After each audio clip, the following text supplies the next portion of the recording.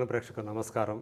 లక్ష్యం సినిమాతో దిగ్విజయంగా సినీ కెరీర్ను డైరెక్టర్గా ప్రారంభించిన ఒక కుర్రాడు ఆ తర్వాత లౌక్యం అనే మరో పెద్ద హిట్ని అందుకున్నాడు.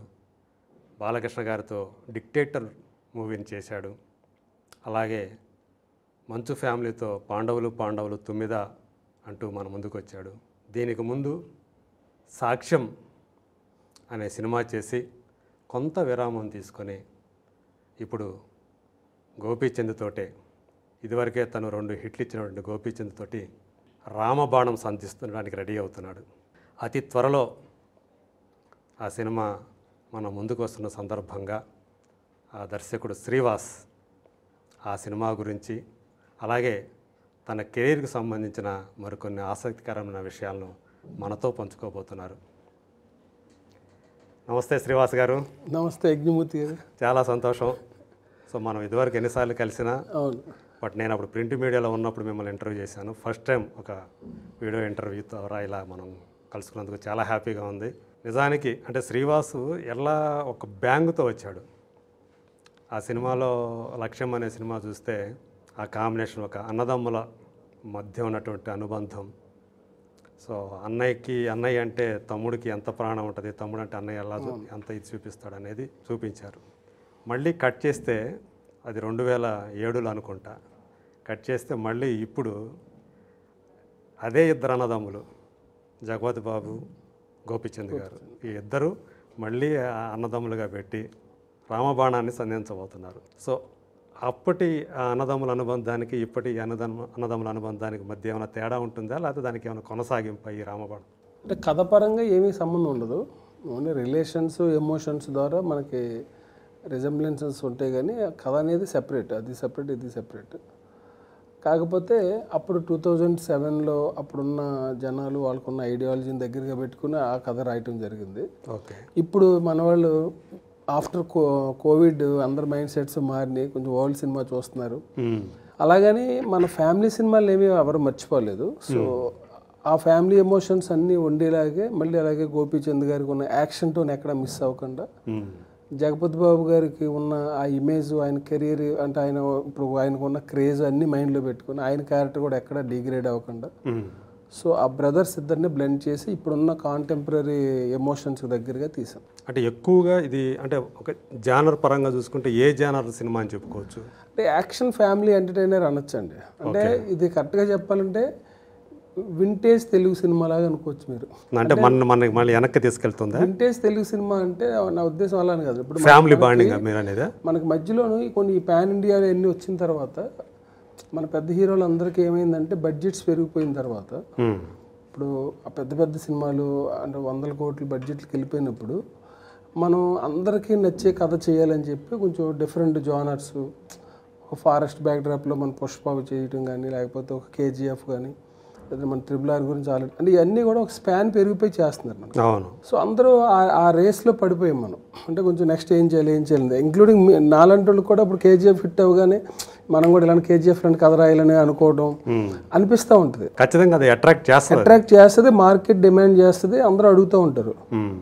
సో అలా అందరూ రాస్తుంటే నేను కూడా అలాగే ఒక యాక్షన్ సినిమా మన గోపిచంద్ లాంటి హీరో మన చేతిలో ఉన్నప్పుడు మనం ఎందుకు చేయకూడదని ఒక చాలా పెద్ద యాక్షన్ సినిమా రాశాను. అవునా? రాసి వెళ్ళి గోపి గారు చెప్పడం కూడా జరిగింది.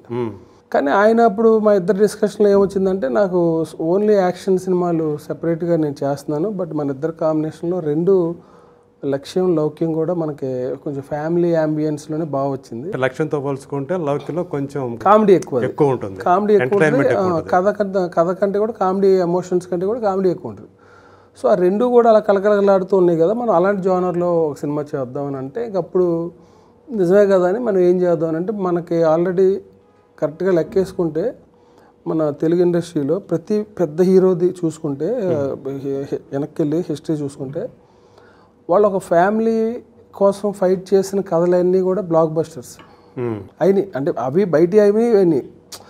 ఒక హీరో, ఒక మంచి స్టార్ హీరో కానీ, ఒక మంచి అందరిలోనూ బాగా వాల్యూ ఉన్న హీరో కానీ అతను తన ఫ్యామిలీ కోసము ఆ ఎమోషన్స్ కోసం ఫైట్ చేసిన సినిమాలన్నీ చాలా బాగుంటాయి ఇప్పుడు. ఎందుకంటే మన అందరిలోనే తెలియకుండా ఆ ఫ్యామిలీ అనేది ఎప్పుడు ఉంటుంది, అది ఎక్కడికి పోదు. అది కొన్ని రోజులు అలా పక్కకు చూస్తాం కానీ మళ్ళీ మనదే ఫ్యామిలీ అనేది ఆ ఫ్యామిలీ బాండింగ్స్ అనేవి ఉంటాయి ఖచ్చితంగా, ఎప్పుడూ ఉంటాయి.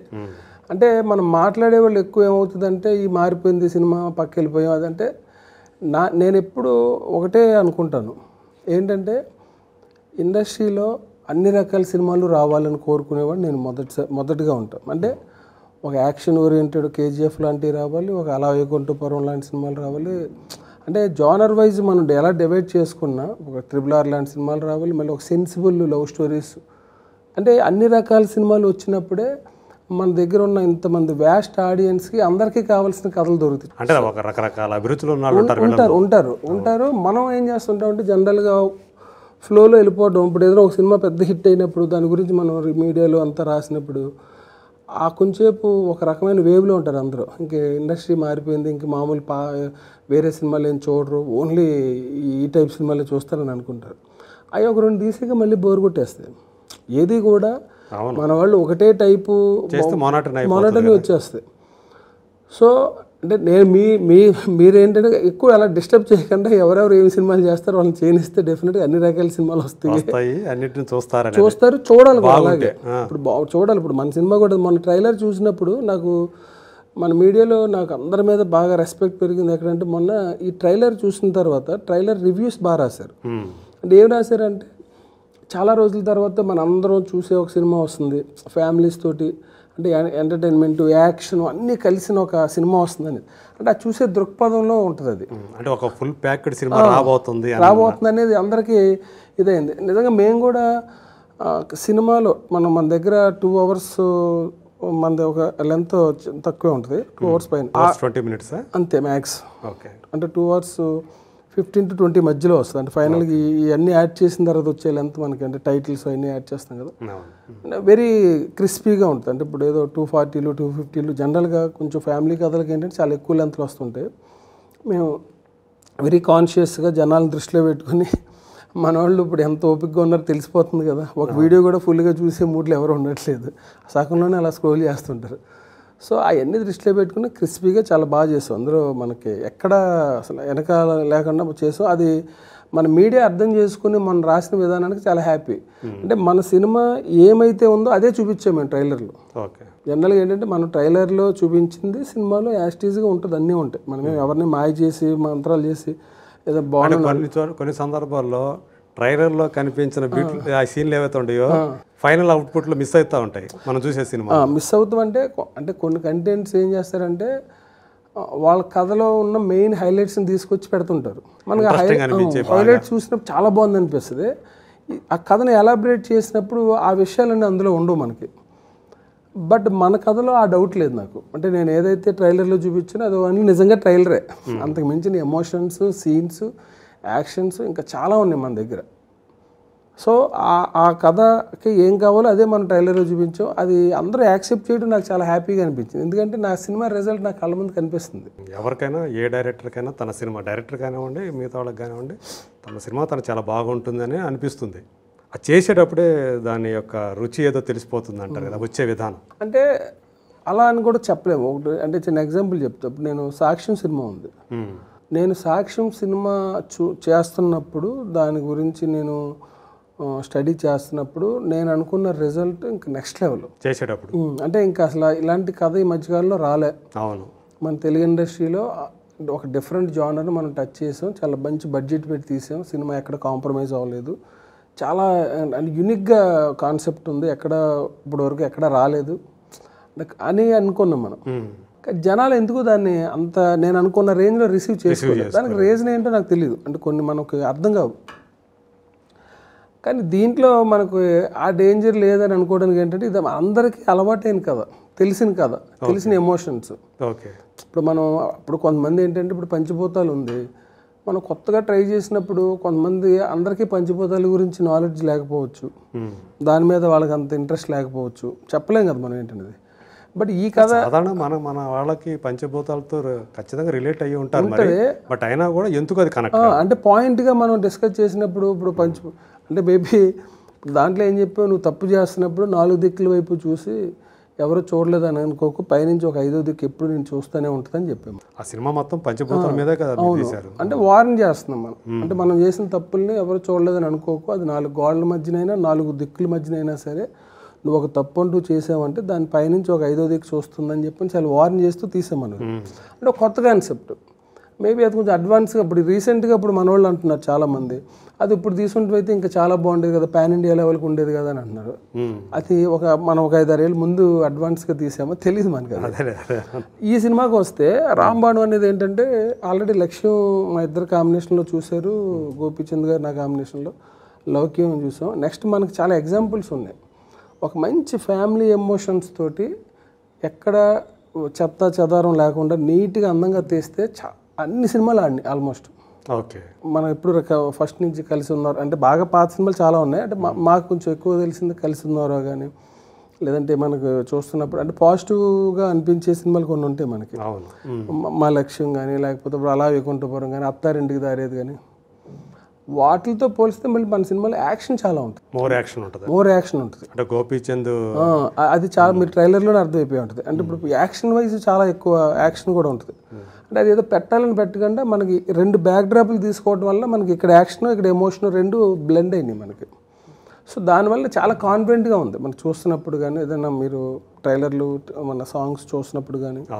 సో మన చుట్టూ ఉన్న జనాలు కూడా పాజిటివ్గా, నాకు ఎందుకో చాలా రోజుల తర్వాత ఒక మంచి ఫ్యామిలీ సినిమా వస్తుంది, ఇదేదో డెఫినెట్గా హిట్ అయ్యేలా కనిపిస్తుంది అంటే కొంతమంది చెప్పేస్తుంటారు, వాళ్ళకి ఏదో దానివల్ల లోపల ఏముందో తెలియకపోయినా ఇదేదో హిట్ అయ్యేలా అనిపిస్తుంది అని అంటుంటారు. ఆ మెసేజ్లు ఎక్కువ వస్తున్నాయి. ప్రొడ్యూసర్ నుంచి వచ్చిన ఇదేంటి విశ్వప్రసాద్ గారి నుంచి ఆయన ఎక్కువ ఇన్వాల్వ్ అవ్వరు ప్రొడక్షన్లో. ఆయన మన యూఎస్ వెళ్ళిపోయే ముందు ఒకసారి ఫైనల్ అవుట్పుట్ సినిమా చూశారు. అక్కడ ఆయనకి జనరల్గా ఏంటంటే నా సినిమాల్లో ఉన్న ఆయన కొంచెం, ఆయనకే కాదు కొంచెం యూఎస్లో నేను అందరిని అబ్జర్వ్ చేస్తాను, అవుట్ ఆఫ్ ది ఇండియా ఉండి అక్కడ సెటిల్ అయిన వాళ్ళందరికీ కూడా కొంచెం ఫ్యామిలీ ఎంటర్టైన్మెంట్స్ ఎక్కువ ఇష్టం. హ్యూజ్ యాక్షన్స్ కంటే కూడా ఎంటర్టైన్మెంట్ ఎక్కువ ఎక్స్పెక్ట్ చేస్తాను. ఆయన సార్ మన సినిమాలో ఎంటర్టైన్మెంట్ ఉందిగా 2-3 సార్లు అడిగారు చూడండి సార్ అని చెప్పంటే చూశారు. చూసి చాలా నచ్చింది ఆయనకి, బాగుందండి చాలా బాగుంది ఎంటర్టైన్మెంట్, మీ సినిమాకి కావాల్సిన అన్ని ఎలిమెంట్స్ ఉన్నాయి అని ఆయనకి మా సినిమాలో ఇంటర్వెల్ ఎపిసోడ్ క్లైమాక్స్ 2 చాలా బాగా ఇష్టం. ఇంటర్వెల్ ఎపిసోడ్ చూసి చాలా బాగా చేశారండి, అసలు చాలా గ్రాండ్గా వచ్చింది. అంటే ఒక ప్రొడ్యూసర్ అంటే ప్రొడ్యూసర్ ఖర్చు పెట్టినప్పుడు ఆ ఖర్చు స్క్రీన్ మీద కనిపిస్తే ఆ సాటిస్ఫాక్షన్ వేరేగా ఉంటుంది వాళ్ళకి. సో మన సినిమాలో ఆయన అన్న పెద్ద బెస్ట్ కాంప్లిమెంట్ ఏంటంటే ఇంటర్వెల్ ఎపిసోడ్ అలా చూశాడు. అంటే మన ఫస్ట్ కాకుండా ముందే చూపించాను నేను. చూసినప్పుడు విశ్వప్రసాద్ గారు అన్నారు, సార్ ఇది ఒక బిగ్ క్యాన్వాస్తో తీసిన సినిమాలో ఉంది సార్ అది, అంటే మనం పెట్టిన ఖర్చు కంటే కూడా చాలా ఎక్కువగా పెద్దగా కనిపిస్తుంది, చాలా పెద్ద ఇది అనిపిస్తుంది. అంటే ఆయన ఎక్స్పెక్టేషన్ చేసిన దానికంటే మించి ఉందన్నమాట ఉంది ఆయన ఫీల్ అయ్యారు, అలా ఫీల్ అయ్యారు. సో మామూలుగా అంటే శ్రీవాస్ కాస్త ఎక్కువే ఖర్చు పెట్టిస్తారు అనుకుంటా కదా ప్రొడ్యూసర్ చేత. అంటే ఖర్చు పెట్టించడం అని యాక్చువల్గా నిజం చెప్పాలంటే యాక్షన్ సీక్వెన్స్ యాక్షన్ అని కూడా కాదండి. అంటే ఇప్పుడు ఏమవుతుందంటే ఒక 10-15% అనేది జనరల్గా అందరికీ పెరుగుతుంది అనుకున్న దానికంటే. అంటే మేము వేసుకున్న బడ్జెట్స్ ఎప్పుడు కూడా నేను ఆ ఫైనల్ నెంబర్స్ పెరగకూడదనే మనం వేసుకుంటూ ఉంటాం. సో ప్రాక్టికాలిటీకి వెళ్ళినప్పుడు మధ్యలో ఏదైనా సినిమా కొంచెం డిలే అయినప్పుడు అదైనప్పుడు సాక్ష్యం అప్పుడు వచ్చింది కదా బాగా ఎక్కువ ఖర్చు పెట్టారనేది వచ్చింది. అంటే అది బయటికి ఎలా తెలిసిందో తెలియదు కానీ మామూలుగా మేము లోపల బెల్లంకొండ సురేష్ గారు, నేను, మన అభిషేక్ మేమందరం కలిసి కూర్చున్నప్పుడు ఇది ఒక స్పెషల్ సినిమా, కథ చాలా పెద్దది, పెద్ద కాన్వాస్. నేను ఫస్ట్ అది విశాల్ గారితో తమిళ తెలుగు చేద్దామని అనుకున్నా. ఫస్ట్ బైలింగువల్ చేద్దామని కథ చేశాను నేను. అక్కడ ఆయనకి నాకు ఏదో లాస్ట్ మినిట్లో కొంచెం డేట్స్ లేట్ అవ్వటం అన్నీ చేయడం వల్ల అప్పుడు సురేష్ గారు వచ్చి ఇలాగ మన బోయపాటి గారి సినిమా తర్వాత నీకు కూడా స్పాన్ ఉంటుంది కదా చేద్దామని అంటే, ఇది మరి పెద్ద బడ్జెట్ సార్ అది అని చెప్తే వాళ్ళు దానికి ప్రిపేర్ అయ్యి వచ్చి, అంటే మరీ అబ్నార్మల్ కాకపోయినా ఈ కథని అమ్ముకోవచ్చు. అంటే కొంతమంది ప్రొడ్యూసర్లు ఎలా ఉంటుందంటే ఇప్పుడు హీరో మార్కెట్ కంటే కూడా కంటెంట్ మార్కెట్ ఎక్కువ నడుస్తుంది. కరెక్ట్. అంటే అదే హీరో ఒక మామూలు సినిమా తీస్తే ఒకలా ఉంటుంది, అదే హీరో తోటి ఒక కొంచెం స్పెషల్ సినిమా తీస్తే దాని రేట్లు దాని గొడవ వేరేగా ఉంటుంది. సో అలా మనం మారిపోతుంది, బిజినెస్ లెక్కలు కూడా మనం ఇచ్చే అవుట్పుట్ బట్టి మారుతూ ఉంటాయి. సో మనం ఏంటంటే కూర్చున్నప్పుడు క్లారిటీగా ఈ సినిమా గోపీచంద్ గారు నేను ఈ సినిమా కన్ఫర్మ్ చేసుకుని లాక్ అయిన తర్వాత ఫస్ట్ మేము ఇద్దరు ఓకే అనుకున్నాం. ఈ సినిమాకి ఎవరైతే బాగుంటుంది ప్రొడ్యూసర్స్ అంటే 2-3 పేర్లు అనుకున్నాం. ఫైనల్గా విశ్వ గారు, వివేక్ గారు నాకు బాగా క్లోజు. వివేక్ గారు మనం చేద్దాం సార్ అని అంటే అప్పుడు పిలిచి ఈ సినిమాకి రెగ్యులర్గా గోపీచంద్ గారికి అయ్యే సినిమా బడ్జెట్ కంటే కూడా ఇంత ఎక్కువ అవుతుంది, ఓకే నెంబర్స్ నేను రివీల్ చేయను కానీ ఇంత ఎక్కువ అవుతుంది అనేది ముందు చెప్పి ఎందుకు అంటే మనకి ఇంకో బ్రదర్ క్యారెక్టర్ ఉన్నారు, మళ్ళీ వదిన ఉంటుంది, వాళ్ళ రెమ్యునరేషన్స్, ఆ సెటప్స్, స్టార్ క్యాస్ట్ కథే మల్టీ స్టారర్ అంటాం కదా. ఇప్పుడు మనం మల్టీ స్టారర్ ఎలా ఉంటుందండి, ఇప్పుడు జగపతి బాబు గారు, ఖుష్బు గారు యాడ్ అయినట్టే కదా నాకు. అంటే జగపతి బాబు గారు కాస్ట్ వాల్యూ ఏంటో మన అందరికీ తెలుసు. ఆయన మామూలుగా 3 days 4 days వర్క్ చేసుకుంటూ ఉంటారు విలన్స్. అలాంటి మా సినిమాకి క్యారెక్టర్ ఆయన almost one of the hero లాగా ఆల్మోస్ట్ మాకు చాలా ఎక్కువ రోజులు చేశారు. అవునా? చాలా. అవన్నీ చూసుకున్నప్పుడు ఏంటంటే అది నమ్మి వెళ్తాం మనం ముందు. ఓకే, ఇది ఒక special movie, okay, but work out అవుతుంది, ఇలా సెటప్ ఉంది, కలెక్టర్ బ్యాక్ డ్రాప్ ఉంది, అన్నీ ఉన్నాయి అని. లేదు సార్ నో ప్రాబ్లం, కథకి ఏం రికవర్ అయినా మనం చేసుకుందాం, నో ప్రాబ్లం అని అనుకునే స్టార్ట్ చేసాం. మేబీ ఈ ప్రాసెస్లో మాకు ఒక 4 months డిలే అవ్వటం వల్ల ఏదైనా ఏదైనా పెరిగి ఉండొచ్చు కానీ, బట్ ఓవరాల్గా అయితే మాకు అబ్నార్మల్గా మా ఎక్స్పెక్టేషన్ మించేసి ఓవర్ బడ్జెట్ షాక్లు అయితే ఏం లేవు. పైగా ఏంటంటే వివేక్ ఉన్నారు కాబట్టి చాలా జాగ్రత్తగా చేస్తారు. మళ్ళీ ఇంకోటి కూడా చెప్తాను మీకు, చూసినప్పుడు ఎందుకు అనిపిస్తుంది అంటే నిజంగానే ఓవర్ బడ్జెట్ అనే ఫీలింగ్ ఎందుకు వస్తుందంటే నా సినిమా అవుట్పుట్ చూసి అనిపిస్తుంది. అంటే అప్పుడుకి ఏంటంటే బెల్లంకొండ శ్రీనివాస్కి మించి ఈ సినిమాకి ఖర్చు అయింది అన్నమాట వినిపించింది. మీరేంటంటే కంటెంట్ని బట్టి కథను బట్టి చేశారు. ఈ సినిమా కూడా మీరు అవుట్పుట్ చూస్తే ఇప్పుడు మన ట్రైలర్ రిలీజ్ అయింది, చూడగానే గ్రాండ్ ఇయర్ విజువల్స్, ఆ సెటప్ చూస్తుంటే ఈ బాబు ఇదేంటి అంటే అది ఎలా, ఎందుకంటే గోపీచంద్ గారు ఇంత ముందు సినిమా కంటే కూడా ఎక్కువ పెట్టేశారా అనే ఫీలింగ్ అనిపిస్తుంది. బట్ ఇది ఏంటి కంటెంట్ అండి, ఆ కథ ఇలాంటి కథ. సో ఈ బడ్జెట్ అనేది పెట్టడం తప్పితే మనం అబ్నార్మల్గా అయితే మనం, ఎందుకంటే నేను ఆల్రెడీ డిక్టేటర్ అనే సినిమాకి నేను ప్రొడక్షన్ చేశాను, కో ప్రొడక్షన్ కూడా నేను చేశాను. మొత్తం అప్పుడు హీరోస్ అనేవాళ్ళు అక్కడే ఉంటే మొత్తం ఇక్కడ ప్రొడక్షన్ అంతా నేనే చేశాను. అసలు ఎవ్రీథింగ్ నాకు విపరీతమైన నాలెడ్జ్ ఉంది, ఐడియా ఉంది, అంతా ఉంది. అంటే కొన్నిసార్లు ఏంటంటే మనకు తెలియని ఆస్పెక్ట్స్లో పెరుగుతుంటే పెద్ద పట్టించుకోవాల్సినవి కదా. సో అప్పటికి అంటే లక్ష్యం మీ మొట్టమొదటి హీరో గోపీచంద్, తర్వాత మళ్ళీ మధ్యలో 2 సినిమాల తర్వాత మళ్ళీ గోపితో చేశారు, మళ్ళీ ఇంకో హిట్ కూడా ఇచ్చారు. గోపికి మీరు చేసిన రెండో సినిమా ఏదైతే ఉందో ఆయనకి అది ఆయన కెరీర్ బెస్ట్ అన్నట్టుగా చెప్పుకున్నారు. మీ ఇద్దరు కలిసి చేసే 3వ సినిమా సహజంగానే ఎక్స్పెక్టేషన్స్ ఖచ్చితంగా ఉంటాయి. కరెక్ట్ ఉంటాయి. సో మొదట ఇంతకుముందు చేసిన 2 సినిమాలు హిట్టే కాబట్టి ఈ సినిమా మీద ఇంకా ఆ బిజినెస్ కూడా అలాగే జరిగి ఉంటుండేది. సో అప్పటికి ఇప్పటికీ గోపీచంద్ మీ మధ్య ఆ రిలేషన్ అనేది ఎలా ఉంది? అంటే గోపీచంద్ గారిలో నాకు నచ్చిన క్వాలిటీ ఏంటంటే, ఒక హీరోకి ఎప్పుడు కూడా ఒక సింగిల్ ఇమేజ్ కాకుండా 4 రకాల ఎమోషన్స్ పండించేలా ఉంటే వాళ్ళు ఎప్పుడు స్టార్స్ అవుతారు. అంటే కొంతమందిని చూస్తే వీళ్ళకి ఓన్లీ యాక్షన్ సినిమాలే వర్కౌట్ అవుతాయి, కొంతమందిని చూస్తే వీళ్ళు ఫ్యామిలీలు బాగా చేస్తారు కానీ వీళ్ళు యాక్షన్ చేయలేరు, ఇంకొంతమందిని చూస్తే వీళ్ళు లవ్ స్టోరీలు బాగుంటాయి వీళ్ళకి, ఇలా ఉంటాయి. సో ఇలాగా కొంతమందికి వాళ్ళని దాన్ని బట్టి వాళ్ళ రేంజ్లు కూడా ఉంటాయి వేరే వాళ్ళకి. అన్ని క్వాలిటీస్ ఉండి చేయగలిగే వాళ్ళు చాలా తక్కువ మంది ఉంటారు. సో గోపీచంద్ గారిలో నాకు బాగా నచ్చేది ఏంటంటే, ఇప్పుడు మనం ఇంట్లో ఫ్యామిలీ సీన్ తీస్తాం అనుకోండి, ఖుష్బు గారు వీళ్ళందరితోటి అక్కడ ఫిట్ అయిపోతాడు, హార్డ్గా ఉండడు. మన మనిషి ఒక ఏదో ఇది కింద అక్కడ ఫిట్ అయిపోయి ఆ వదిన అనేసి మళ్ళీ ఆ చిన్న జోకులు వేస్తూ అలా కలిసిపోతాడు. అది ఒక బయట ఏదైనా ఒక మళ్ళీ డాన్స్లో అవి చేస్తున్నప్పుడు కూడా డెఫినెట్గా అది బాగానే చేసేస్తాడు. నెక్స్ట్ యాక్షన్స్కి వచ్చినప్పుడు మళ్ళీ నిజంగానే యాక్షన్స్ చేస్తున్న ఫీలింగ్ ఉంటుంది మనకి. అంటే అతను యాక్షన్లో పండిపోయాడు అన్నట్టు ఉంటుంది. సో అట్లా మనకి అన్ని రకాల ఎలిమెంట్స్ని పండించగలుగుతాడు కాబట్టి మేము ఇలాంటి ఎమోషన్స్ అన్ని ఉన్న సినిమా చేయగలుగుతున్నాం. ఎప్పుడైతే మనకి ఇప్పుడు హీరో తన బ్యాక్ డ్రాప్ చాలా యాక్షన్ ఓరియంటెడ్గా ఉంటుంది, ఫ్యామిలీ ఎమోషన్స్ పండించాలి, లవ్ స్టోరీ పండించాలి, మళ్ళీ ఈ విలన్ తోటి ఉన్న ఫెరోషియస్నెస్ పండించాలి. సో ఇన్ని ఎలిమెంట్స్ ఒక హీరో పండించగలిగినప్పుడే అలాంటి కథలు బయటకు వస్తాయి. లేదంటే మన కొంతమంది హీరోలతో మనం ఓన్లీ కొన్ని జోనర్లే ట్రై చేస్తుంటారు, ఎందుకంటే వాళ్ళకి భయాలు ఉంటే చేయలేమేమో అని చూసేవాళ్ళు కూడా డౌట్ పడతారేమో అని అనుకుంటారు. సో నాకు అలాంటి ఇది అవ్వటం వల్ల నా మైండ్లో ఏంటంటే కొంచెం అలాంటి కథలు ఎక్కువ రాయటం వల్ల నాకు ఆయనకి నాకు బాగా సింక్ అయ్యి ఈ సినిమాకి కూడా నాకు అలాగే అన్ని చోట్ల కూడా ఫిట్ అయ్యాడు. నెక్స్ట్ బాడీ మెయింటెనెన్స్ కానీ ఆ ఫిజిక్ కానీ అంటే కరెక్ట్గా మెయింటైన్ చేయకపోతే మనకి ఆ లుక్ రాదు. ఇప్పుడు ఈ సినిమాకి విపరీతంగా వచ్చిన పేరు ఏంటంటే గోపిచంద్ గారి లుక్ చాలా బాగుంది, చాలా ఫ్రెష్గా ఉన్నారు అని అంటున్నారు. మంచి ఎనర్జెటిక్గా ఉన్నారు, ఫ్రెష్గా ఉన్నారు అని అంటే మేము దానికి చాలా కేర్ తీసుకున్నాం. అంటే నేను కాస్ట్యూమ్స్ దగ్గర నుంచి కలర్ కాంబినేషన్స్ దగ్గర నుంచి ఏదో మనం డిఫరెంట్ పిచ్చి పిచ్చి కలర్స్ అవి వేయకుండా చాలా కరెక్ట్గా సెటిల్డ్గా ఉండే కలర్స్ యూజ్ చేయటం, కలర్ ప్యాలెట్ దగ్గర నుంచి మనం ఏమీ కూడా ఓవర్ డూ చేయకుండా సో నీట్గా డీసెంట్గా హ్యాండిల్ చేసాం మనం. సో దానివల్ల ఆ అవుట్పుట్ బయటకు కనిపిస్తుంది.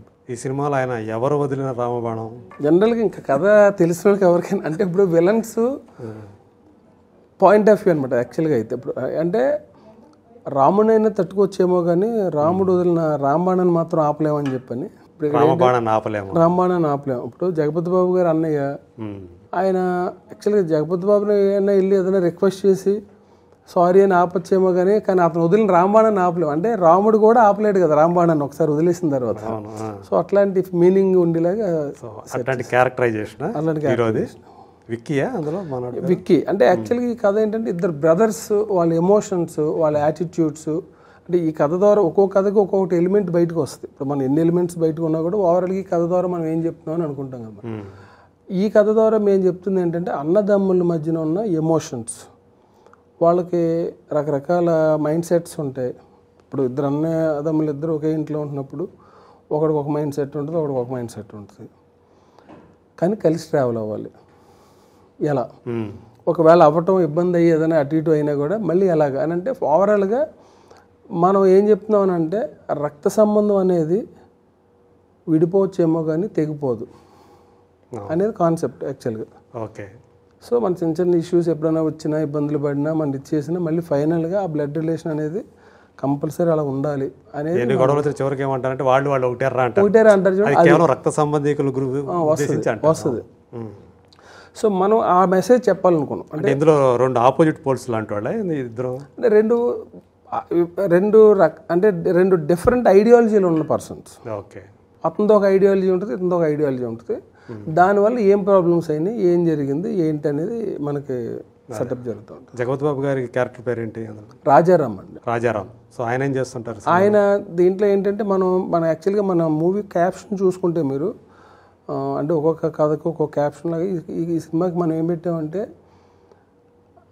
Good relations plus healthy food is equal to happy life అన్న. అంటే దాని అర్థం ఏంటంటే మేము అనుకున్నది ఒక మనిషికి మంచి బంధాలు రిలేషన్స్ మంచి బంధాలు అంటే ఇంట్లో అది వైఫ్ అండ్ హస్బెండ్ అవ్వచ్చు, పిల్లలతో అవ్వచ్చు, పేరెంట్స్ తోటి అవ్వచ్చు, వాడికి మంచి బంధాలు ఉండాలి. అంటే ఎక్కువ నాన్ సెన్స్ లేకుండా మంచి రిలేషన్స్ అంటే కల్తీ లేని బంధాలు, కల్తీ లేని ఆహారం, ఈ రెండే మనిషిని హ్యాపీగా ఉంచుతాయి. మిగతా అన్ని బోనస్. హ్యాపీగా ఉంచుతాయి, అట్లాగే హెల్తీగా కూడా ఉంచుతాయి. అదే హ్యాపీ అంటే ఇంకా హెల్తీగా ఉంటే హ్యాపీగా ఉంటాం ఆటోమేటిక్గా. ఓకే. సో ఆ రెండు ఉండటం అనేది అంటే మన దాంట్లో ఏంటంటే ఆయనేమో గుడ్ ఫుడ్ గురించి పోరాడుతూ ఉంటాడు జగపతి బాబు గారు, ఇది రిలేషన్స్. అందుకే మీకు అందులో ఒక అంటే ఎక్కువ పాయింట్ రిలీజ్ చేయను కానీ నేను దీంట్లో చెప్పను కానీ రివీల్ చేయను కానీ ఈట్ ఫుడ్ నాట్ కెమికల్స్ అంటాడు ఆయన ట్రైలర్లో. ప్రకృతి సిద్ధమైనటువంటి ఆహారం. దాన్ని బట్టి మనం అర్థం చేసుకోవచ్చు. అంటే చాలా ఫ్యామిలీ సినిమాలు ఇవన్నీ వచ్చినాయి, బ్రదర్స్ ఎమోషను మనం కూడా తీసాం వచ్చినాయి. దీనికి ఒక కొత్త బ్యాక్ డ్రాప్ సెట్ చేసి చెప్పాలి కదా అని అనుకున్నప్పుడు నాకు కరోనా టైంలో యాక్చువల్లీ భూపతిరాజా గారు కథ చెప్పారు. ఫస్ట్ ఆయనది కథ ఇది. ఆయన కథ చెప్పినప్పుడు కథ అయిందే. అయితే ఏంటంటే ఎర్లీగా మొత్తం కథ రెడీ చేసుకుని ఒక 2 hours కథలా చెప్పలేదు. స్టోరీ కాదు. ఫస్ట్ ఆయన నాకు చెప్పినప్పుడు ఒక 1/2 hour కథలా చెప్పారు.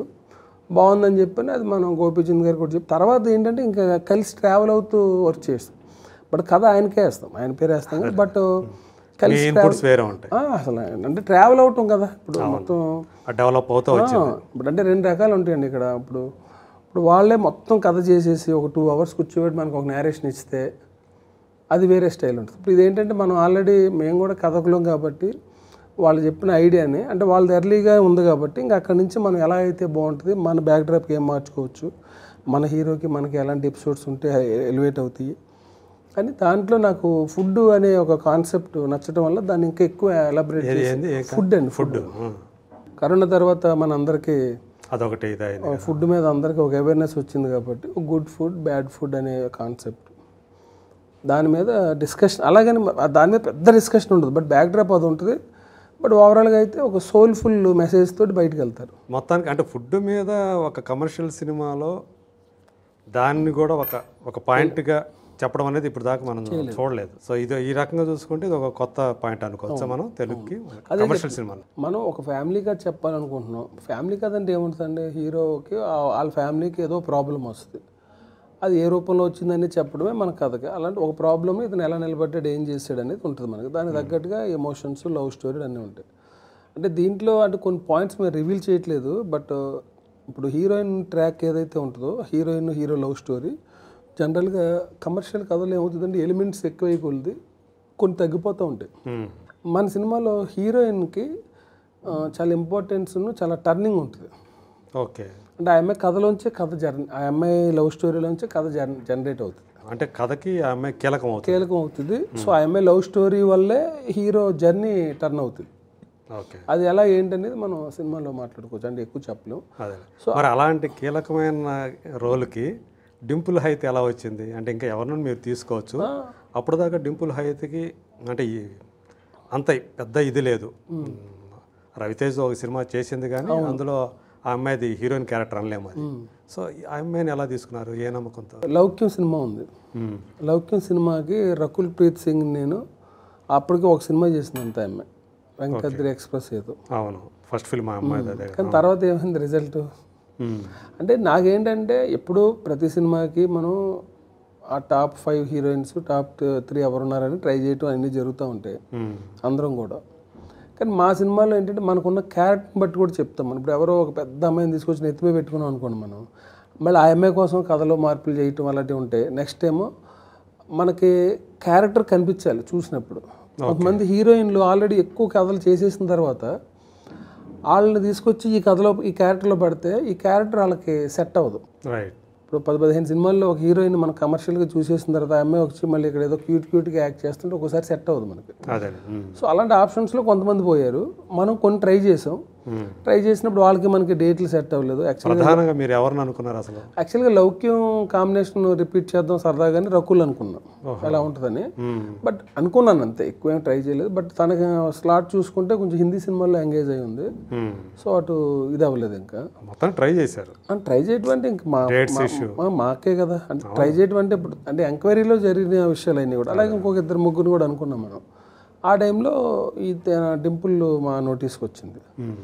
వస్తే అప్పుడు రమేష్ వర్మ మేము ఆ సినిమా ఫుటేజ్ చూపించడం రమ్మంటే వీళ్ళు చూశాను, సాంగ్స్ అయినా బాగుంది, ఈజీ అనిపించింది.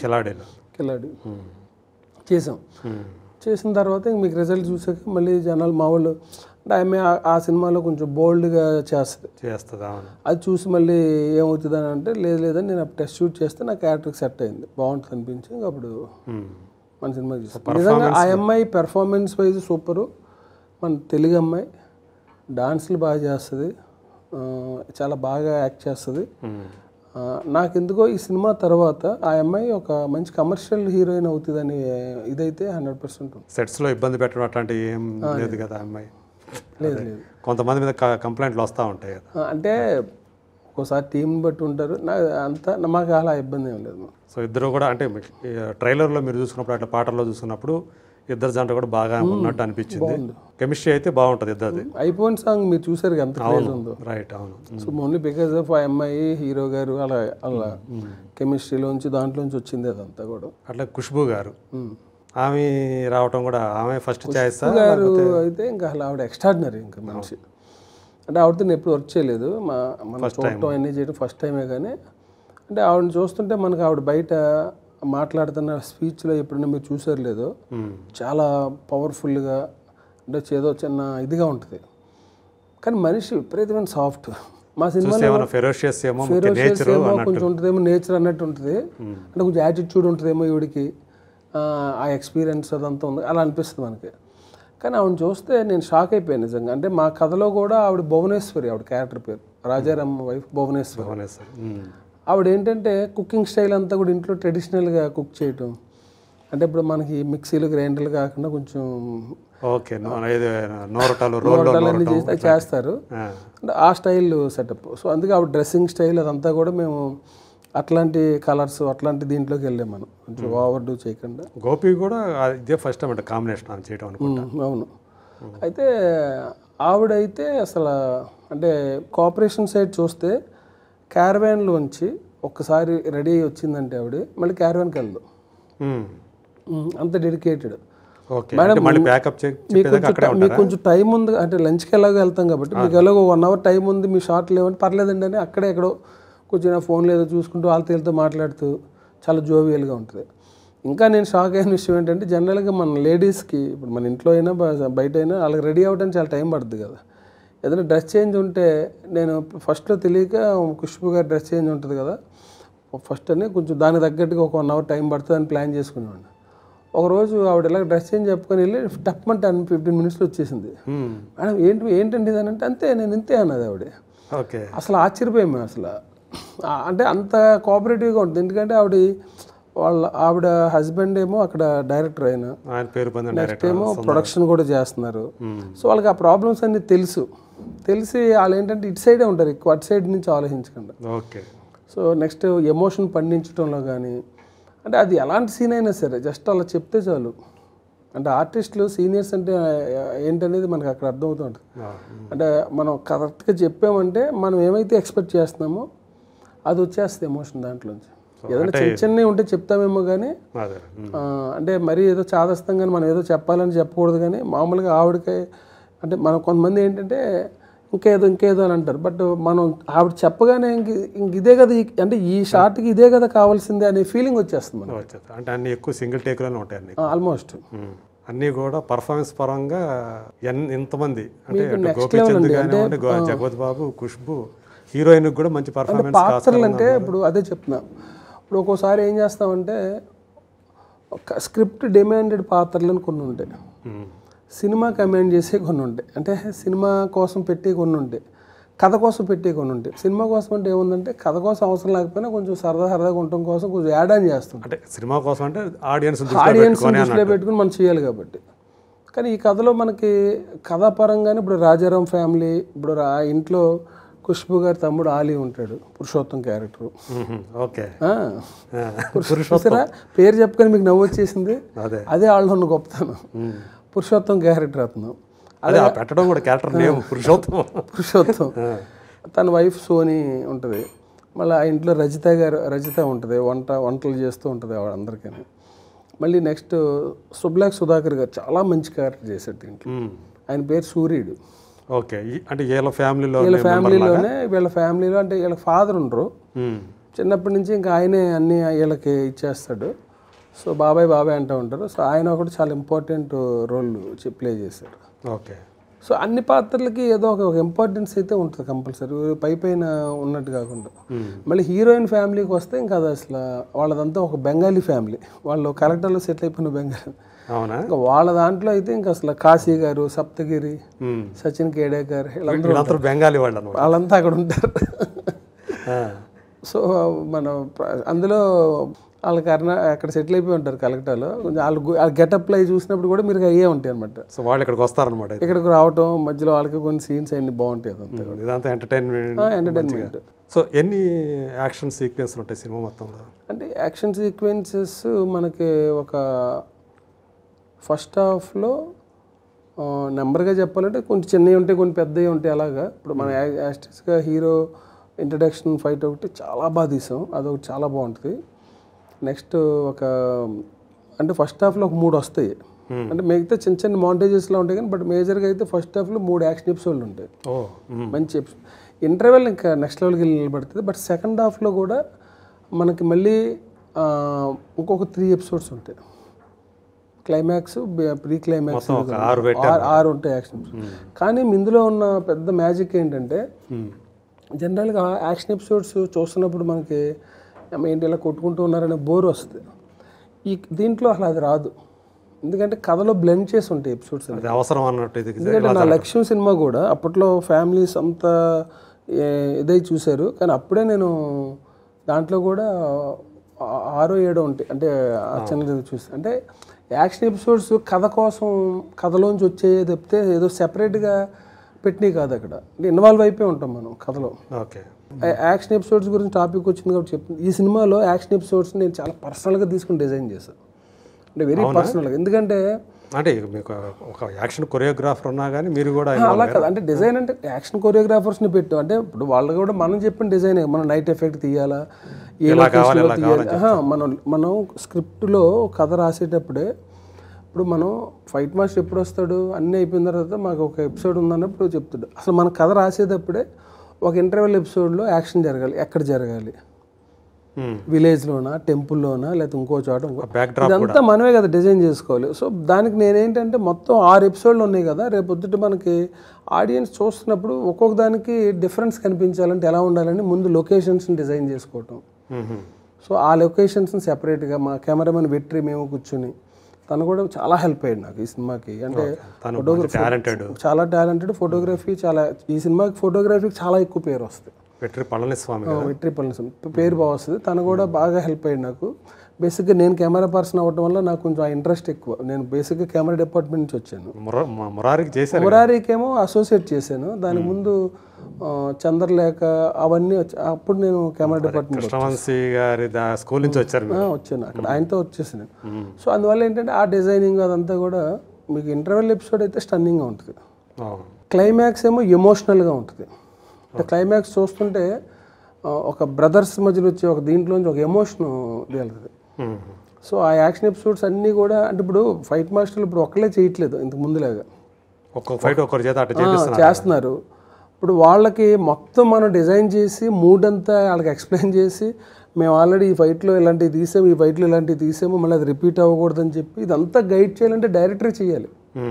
డైరెక్టర్ మొత్తం వాళ్ళకి ఎక్స్ప్లెయిన్ చేసి చెప్తేనే వాళ్ళు, లేదంటే ముందు ఏదైనా మనం తీసిన ఫైట్లు ఉంటే వాళ్ళకి ఒకసారి చూపించడం చేయాలి తప్పితే ఇప్పుడు వాళ్ళు వచ్చేసి డైరెక్ట్గా తీసేది. అదే ఒకే సినిమా మొత్తం ఒకే ఫైట్ మాస్టర్ ఉంటే అతను కూడా స్క్రిప్ట్లో ఇన్వాల్వ్ అయ్యి ఫస్ట్ నుంచి చేయటం అనేది ఓకే. ఇప్పుడు అప్పుడు మీకు పెద్దగా పని ఉండదు. అప్పుడు అంటే ఉండదంటే నేను బేసిక్గా చూసుకుంటే సరిపోతుంది. మీరు అంటే మనం యాక్షన్ మనం చెయ్యం, కానీ డిజైనింగ్ అనేది మాత్రం స్క్రిప్ట్లోంచి డిజైన్ అవుతేనే వాళ్ళకి కూడా నచ్చుతుంది. ఇప్పుడు రామలక్ష్మణ్ మాస్టర్ ఉంటారు, వాళ్ళు ఒక యాక్షన్ ఎపిసోడ్ ఏంటని విన్నప్పుడు నిజంగా వాళ్ళు ఏంటి ఓన్లీ ఎమోషన్ చూస్తారు. దీంట్లో ఎమోషన్ ఏముంది, సరే ఇంత రిచ్ విజువల్స్ ఇచ్చారు కొట్టడానికి, అదంతా ఎందుకు కొడుతున్నాడు హీరో అనే దానికి ఒక రీజన్ ఉంటుంది కదా.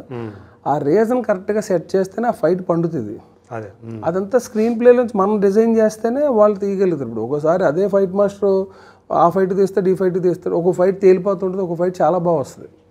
దాంట్లో ఏంటి డిఫరెన్స్ అంటే ఆ కథలో ఆ బిగింపు కుదిరినప్పుడు, బ్లెండ్ కావాలా, ఆ బ్లెండ్ కుదిరినప్పుడు దానికి వాల్యూ పెరుగుతూ ఉంటుంది. మనకి ఎంతమంది చేశారు ఇప్పుడు దీనికి? సినిమాకి మనకి రామలక్ష్మణులు చేశారు. వాళ్ళు ఎన్ని చేశారు?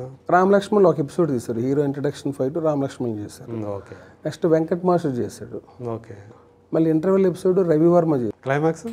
క్లైమాక్స్ కూడా మనకి వెంకట్ మాస్టర్ చేశాడు. మధ్యలో కనల్ మాస్టర్ చాలా ఇంపార్టెంట్ ఎపిసోడ్ చేశాడు. అది చాలా కథలో కీలకమైన ఎపిసోడ్ అది.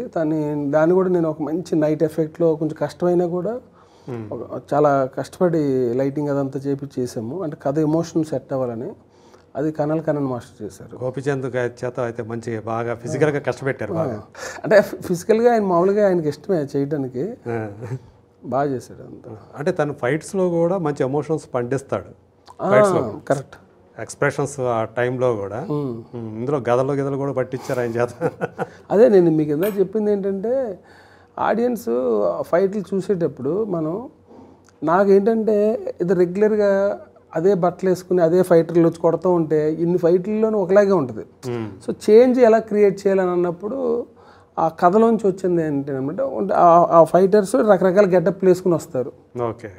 అప్పుడు మనం స్క్రీన్ మీద చూస్తున్నప్పుడు ఏంటంటే మనకి ఏదో రెగ్యులర్ ఫైటర్లా కాకుండా ఆడు క్యారెక్టర్లా కనిపిస్తాడు. సో ఆ క్యారెక్టర్తో ఫైట్ చేసినప్పుడు మనకు కొంచెం కొత్త లుక్ వస్తుంది. మనకి ఒక ఆర్ఆర్ చేయడానికి వాటికి కూడా అలాగే డిజైనింగ్ బాగా చేస్తాం ఈ సినిమాకి. లౌక్యం తర్వాత మీకు చెప్పుకోదగ్గ విజయం దక్కలేదు. లౌక్యమే అదే కదా, తర్వాత డిక్టేటర్ చేశారు, సాక్ష్యం చేశారు కదా.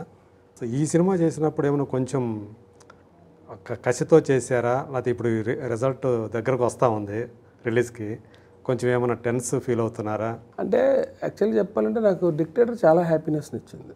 అంటే చాలా పెద్ద సినిమా, మంచి నేను అనుకున్న రిజల్ట్స్ వచ్చినాయి, దానికి సెటప్ అంతా ఓకే. అంటే అప్పుడు కొంచెం కాంపిటీషన్ ఎక్కువ ఉండటం వల్ల మనం అనుకున్న నెంబర్స్ చూడలేదు, కానీ నేను యాజ్ ఎ ప్రొడ్యూసర్గా కూడా చేశాను, డిస్ట్రిబ్యూటర్గా చేశాను.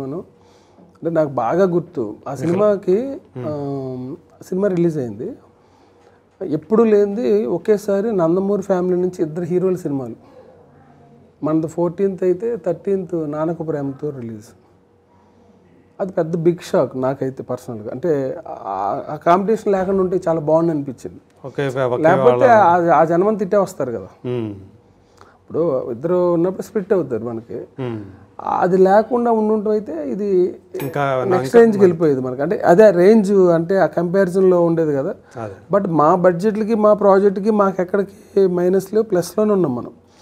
అయితే ఒక సోలో రిలీజ్ కానీ దొరుకుంటూ అయితే ఉండేది, అవన్నీ సెపరేట్గా ఉంటాయి. బయ్యర్స్ పాయింట్ ఆఫ్ వ్యూ నుంచి చూసుకుంటే మీరు అన్నట్టు ఆ నంబర్స్ రాలేదు కదా? లేదు, వచ్చినాయా? ఎందుకంటే ఇప్పుడు అందరూ హ్యాపీయా ఆ సినిమా? కాకపోతే ఏంటంటే అంత, అంటే బాలకృష్ణ గారి సినిమాల రేంజ్ చూసుకుంటే అంత రాలేదు అని. అంటే ఇప్పుడు యాక్చువల్గా చెప్పాలంటే కొంచెం ఎలాబరేటెడ్ అవుతుంది కానీ డిస్కషన్, ఆ సినిమాకి ప్రీ రిలీజ్ బిజినెస్ అంటాం కదా, అది చాలా ప్రాఫిటబుల్గా చేసాం. అవును, నేను కూడా ప్రీ రిలీజ్ కదండి చేసేసాము. నాకు కూడా పార్ట్నర్షిప్ ఉంది, వాళ్ళు కూడా హ్యాపీ, అంతా హ్యాపీ. నాన్నకు ప్రేమతో సినిమా చాలా లేట్గా అనౌన్స్ చేశారు వాళ్ళు. అవును, మీరు రిలీజ్ డేట్ ప్రకటించిన చేసి అన్నీ అయిపోయిన తర్వాత, అంటే నాకు బాగా గుర్తు, ఈవెన్ దిల్ రాజు గారు కూడా అప్పుడు నేను ప్రసాద్ ల్యాబ్లోను ఒక ఏదో డిటిఎస్ఏ చేస్తుంటే, దిల్ రాజు గారు, శిరీష్ గారు వీళ్ళంతా మాకు బాగా క్లోజ్ కదా, ఇంకా బ్రదర్స్లో ఉంటారు వాళ్ళు. అప్పుడు ఈ సినిమా ఈసారి ఎందుకో బాలయ్యబాబు సినిమా సంక్రాంతికి కొట్టేస్తా అనిపిస్తుంది, ఈ సినిమా నైజా మనం చేద్దాం, బాలయ్యబాబుది ఎప్పుడు మేము చేయలేదు అని ఏదో అంటే, నేను ఇంకా హ్యాపీగా వాళ్ళని హీరోస్ వాళ్ళని కూర్చోబెట్టి డిస్కషన్ ఇంత జరిగింది. అంటే ఆ టైంకి ఇది కూడా అనౌన్స్మెంట్ లేదు అసలు. ఓకే, దానికి హీరోస్ వాళ్ళు కదా ఉన్నారు. అవును, అయితే వాళ్ళు ఏంటంటే ఓన్ రిలీజ్ చేసుకుందాం మనకు ఆల్రెడీ ఇక్కడ డిస్ట్రిబ్యూషన్ ఆఫీస్ ఉంది కదా అని చెప్పి వాళ్ళు అంత ఇంట్రెస్ట్ చూపించలేదు, వాళ్ళు అది వేరే కష్టం. అయితే ఆ తర్వాత ఇది అనౌన్స్ చేశారు.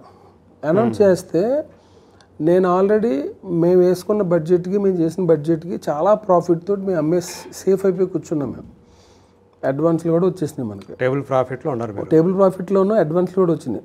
కానీ ఎప్పుడైతే ఈ సినిమా అనౌన్స్ చేశారో, ఈ సినిమా అనౌన్స్ చేస్తే డిస్ట్రిబ్యూటర్లందరికీ మరి అడ్వాన్స్లు రావు వాళ్ళకి. ఇప్పుడు ఎలా ఉంటుందంటే మనకి డిస్ట్రిబ్యూటర్స్కి, మనకి ఎగ్జిబిటర్స్ నుంచి అడ్వాన్స్లు వస్తుంటాయి కదా జనరల్గా.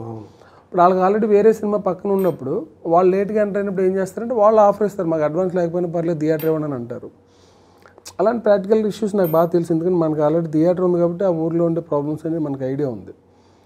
సో అందరూ కలిసి జనరల్గా ఏం చేస్తారు ఇలాంటప్పుడు, డిస్ట్రిబ్యూషన్ వ్యవస్థలో మీకు తెలియదే ఉంది, బిఫోర్ రిలీజ్లో వచ్చి లేస్తారు, మేము అంత కట్టలేమంటారు.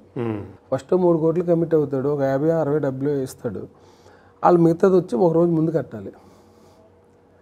కడతారని అనుకుంటే వచ్చి కట్టలేమంటారు, డబ్బులు అంత రాలేదండి మాకు.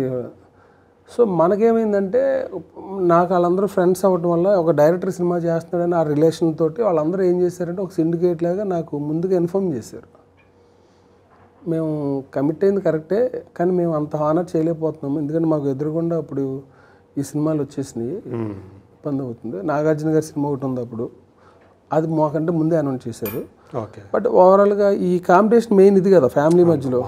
సినిమాలు అంటే అందులో మళ్ళీ సేమ్ ఫ్యామిలీ, ఒకటే అదే సేమ్ ఫ్యామిలీలో ఎలా ఉంటుందంటే, ఆ సినిమాకి తీసుకుందాం అన్నప్పుడు ఇప్పుడు వాళ్ళకి థియేటర్ వాళ్ళకి ఏముంటుంది, మాకు ఈ సినిమా ఉంది కదా ఆప్షన్ అన్నట్టు ఉంటుంది. సో అప్పుడు వాళ్ళందరూ కలిసి పర్సంటేజ్ తగ్గించాలని చెప్పాను. బట్ దట్టు కూడా ఏంటంటే అటు సుకుమారు జూనియర్ ఎన్టీఆర్ కాంబినేషన్ అనేది కూడా వర్కౌట్ ఉంటుంది కదా. ఇప్పుడు ఏం చేయాలని అప్పుడు యాక్చువల్గా నన్ను బాలయ్యబాబుతో మాట్లాడమని, ఎందుకంటే ఆయనకి ఎక్స్ప్లెయిన్ చేయాలి సిచ్యువేషను, అలాగే హీరోస్ వాళ్ళకి చెప్పాలి. నేను అఫీషియల్గా వాళ్ళతో మాట్లాడి మేము అనుకున్న దానికి ఆల్రెడీ నాకు కమిట్ అయిపోయి అడ్వాన్స్ ఇచ్చేసిన దానికి 15% తగ్గించాము. 15% అంటే ఎంత పోతుంది అంటే అంతే ₹15 పోయినట్టే కదా, 15 పైసలు పోయినట్టే. ఇప్పుడు కోటికి 15 లక్షలు పోయినాయి అంటే మొత్తం మన టోటల్ బిజినెస్లో అది మెయిన్. అంటే అవన్నీ ఏంటంటే మనకి లోపల ఉంటాయి. నాకు దానికి ముందు సినిమా చాలా పెద్ద ఫ్లాప్ బాలకృష్ణ గారిది, లయన్ అనే సినిమా. కొంచెం ఫ్లాప్ అయిందని కొంచెం బాగా ఇదైంది. అయితే ఆ సినిమాకి కొంచెం బాగా ఇదైతే నాకు ఈ సినిమాకి నాకు బాగా గుర్తు, చంద్రబాబు నాయుడు గారు వీళ్ళందరూ కలిసి అక్కడ సంక్రాంతికి అక్కడ ఎవ్రీ ఇయర్ అక్కడ నారావారిపల్లి అక్కడ కలుస్తారు వీళ్ళంతా. బాలయ్యబాబుకి ఫుల్ హ్యాపీనెస్ వచ్చి నాకు ఫోన్ చేసి చంద్రబాబు నాయుడు గారు ఒక బావగారు మాట్లాడతారని చెప్పి అంటే నాకు ఫుల్ ఎక్సైట్మెంట్. ఆయన ఏంటంటే ఆయన అంటే ఏదో అంటే ఎలా ఉందంటే అక్కడ రిజల్ట్ కానీ ఏదైనా మరీ మైనస్ అయితే పరుగు పోద్దన్న టైప్ ఆఫ్ అట్మాస్ఫియర్ ఆ టైంలో. అంటే కాంపిటీషన్ ఉంది కదా. అవునవును. అలాంటి టైంలో ఆయన ఫోన్ చేసి లేదు మంచి పాజిటివ్ రిపోర్ట్ వచ్చింది, వీఆర్ వెరీ హ్యాపీ అది ఇదని ఆయనతో మాట్లాడించారు. ఓకే, అందుకే చెప్తున్నాను ఇది ఎక్స్పెక్ట్ చేసిన నంబర్స్ రాలేదు కానీ అందరూ హ్యాపీ. ఎందుకంటే నేను ఈస్ట్ గోదావరి నేను డిస్ట్రిబ్యూటర్ని, నేను ఇంకొక ఆయన కలిసి పార్ట్నర్షిప్ చేసాం. మాకు అసలు మాకు తెలుసు కదా నెంబర్స్. బాలకృష్ణ గారు అయితే హ్యాపీనా మీ యొక్క ఆ వర్క్? ఆయన చాలా హ్యాపీ, చాలా హ్యాపీ. ఆయన ఇప్పటికీ ఎప్పుడు అసలు ఓన్ పర్సన్ లాగే ఉంటారు. మన సినిమా టైటిల్ పెట్టింది కూడా ఆయనే కదా. అంటే ఆయన టైటిల్ పెట్టారు నిజమే, అంటే కథ చెప్పారా లేకపోతే ఊరికే? అంటే అది ఎలా జరిగిందంటే ఇప్పుడు ఆయనకి కొన్ని కథ తెలుసు, బ్రదర్స్ కథ తెలుసు. మీరు చెప్పారా ఆయన స్టోరీ? ఐడియా ఆయన కొంచెం తెలుస్తుంది. అంటే ఇలా మొత్తం కథ ఇది కాకపోయినా ఇప్పుడు ఏంటి కథ అన్నప్పుడు తెలుసు. నెక్స్ట్ ఇంకోటి కలుస్తుంటారా మామూలుగా రెగ్యులర్గా మీరు కలుస్తుంటారా? అంటే తక్కువగానే, బట్ మన డాక్టర్ సురేంద్ర గారు నేను మేమందరం బాగా ఫ్రెండ్స్ కాబట్టి రెగ్యులర్గా మన శ్రీవాస్ గారు ఏం చేస్తున్నారు ఏంటి అని అడగటం, ఇలా గోపిచంద్ గారితో సినిమా చేస్తున్నా బాగుంటుంది, వాళ్ళిద్దరు బ్రదర్స్ కాంబినేషన్ బాగుంటుంది, ఇలా ఇవన్నీ ఆయనకి అప్డేట్స్ ఉంటాయి ఎప్పుడూ. ఓకే, అంటే నేనేంటంటే వాళ్ళ ఇప్పుడు ఎక్కడైనా షూటింగ్లో ఉన్నారంటే ఒకసారి నేను కలిసి వెళ్ళి ఒకసారి హాయ్ చెప్పి రావడం, ఎక్కడైనా కలిస్తే ఇలాంటివి చేస్తుంటాం మనం. అంటే ఆయనకి ఆ సినిమాకి ఆయన నోటితో ఆ సినిమా టైటిల్ మన సినిమా రావాలి అని చెప్పి మనం అనుకున్నాం. మీ కోరిక? నా కోరిక. అంటే ఆ టైంలో రకరకాల ఆప్షన్స్ రాసుకున్నాం మనం. రాసిన తర్వాత ఇది కూడా ఉంది అందులో? ఉంది అదే అంటున్నాను. ఇప్పుడు అందరికీ ఏంటంటే ఆయనే పెట్టారని అంటే ఆయన సెలెక్ట్ చేశారు అది మరీ ర్యాండమ్గా అని కాకుండా, బట్ ఆయనకున్న ఇష్టంతో చేసిన పని అది. ఇప్పుడు జనరల్గా మనం ఏంటి ఆయన అనౌన్స్ చేస్తే బాగుండు అని అనుకుంటాం కదా మనం. అంటే బీవీఎస్ రవి అక్కడ ఉన్నాడు కదా, తనతో అన్స్టాపుల్గా ఉన్నాడు, మాట్లాడితే తను అనయ్య అసలు బాలయ్యబాబు చెప్తానని చెప్పగానే ఆయన ఫుల్ ఎగ్జైటెడ్ చేసి నేను చేస్తాను కదా అని చెప్పేసి ఇంకా ఆయన ఏంటంటే నేను సెలెక్ట్ చేస్తానని చెప్పి పెట్టారు. పెడితే ఇంక మాకు అదే పాజిటివ్ వైబ్స్. అలా అదేంటంటే ఇంక అసలు ఆయన నోట్లోంచి రామబాణం అనే టైటిల్ రావటం అనేది ఒక తెలియకుండా అది ఒక పాజిటివ్ ఎనర్జీ వచ్చింది. అంటే మీరు చెప్తే చూస్తే ఒక ఎక్స్పీరియన్స్డ్ పర్సన్స్ ఎలా ఉంటారంటే ఆయన చెప్పినప్పుడు మీరు మామూలుగా తెలియని వాళ్ళు అంటే రామబాణం అని అంటారు, అది మనం చెప్పం కదా. మనమే డైరెక్షన్ ఎలా చెప్పాలనేది మనం డైరెక్షన్ చేయం. అంటే ఆ లోపల నుంచి ఆయన రామబాణం అని అనగానే ఒక ఎమోషన్ ఉంటుంది చూడండి, అది మామూలు విషయం కదా ఆయన దగ్గర. ప్రభాస్ అంటే మొన్న ఏదో ఇంటర్వ్యూ పాజిటివ్ సోల్స్ అని ఒక స్పీచ్లో చెప్పాను నేను. అంటే అవి అప్పటికప్పుడు రాసుకుంటేనో లేదంటే అనుకుంటే వచ్చే కదా, కొన్ని మనుషుల గురించి మన మైండ్లో కొన్ని ఉండిపోతాయి లోపల.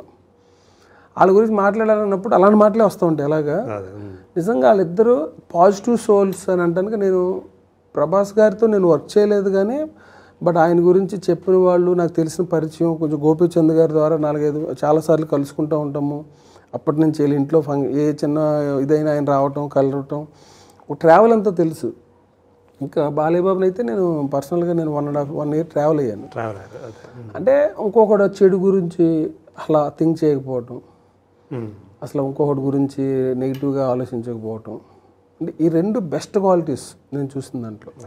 సో వాళ్ళిద్దరు ఫ్రెండ్షిప్ అసలు గోపిచంద్ గారిది ఇద్దరిది ఫ్రెండ్షిప్ కూడా చాలా మంచి ప్యూర్ ఫ్రెండ్షిప్ అది.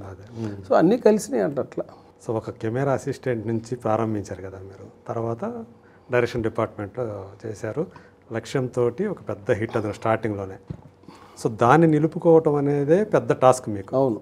సో ఈ ప్రయాణంలో ఈ 2007 నుంచి మీరు ఏదైతే డైరెక్టర్గా మారి చేసుకుంటూ వచ్చారో మీకు ఎదురైనటువంటి ఎదురు దెబ్బలు కానివ్వండి, అంటే సపోజు రామకృష్ణ కానివ్వండి, అలాంటి 2వ సినిమా కదా మీకు.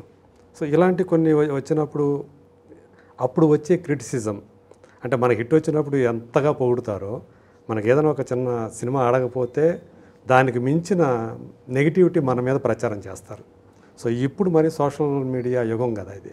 సో ఈ నెగిటివిటీ వస్తున్నప్పుడు దీని నుంచి ఎలా బయటపడతారు మీరు? అంటే యాక్చువల్గా దేవుడి దయ వల్ల నాది ఏమైందంటే ఇప్పుడు నేను చేసిన సినిమాల్లో డిజాస్టర్స్, ఫ్లాప్లు, చూడలేకపోయాం, చెత్త చెదారం అనే టైప్ సినిమాలు ఏదీ లేదు ఒకటి కూడా.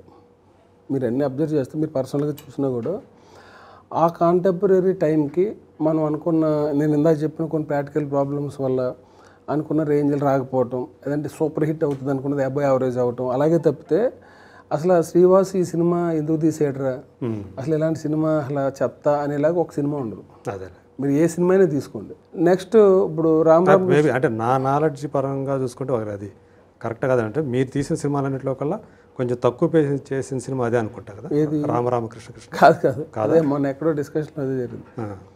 అది కలెక్షన్స్ వైజ్ ఆ రోజుల్లో చాలా ఎక్కువ కలెక్షన్ చేసింది. దిల్ రాజు గారిది మన శిరీష్ అన్న మేము కూర్చున్నప్పుడు అది మంచి సినిమా, నాకు బాగా ఇష్టమైన సినిమా అంటూ ఉంటాడని. అప్పుడు ఆ సినిమా రిలీజ్ అయిన కొన్ని రోజులకి కొంచెం ఇంకా బాగా స్ప్రెడ్ అవుతుంది అనుకుంటాం. సింహ రిలీజ్ అయ్యింది. అదే ఇవన్నీ ఎలా ఉంటుందంటే సింహ రిలీజ్ అయింది.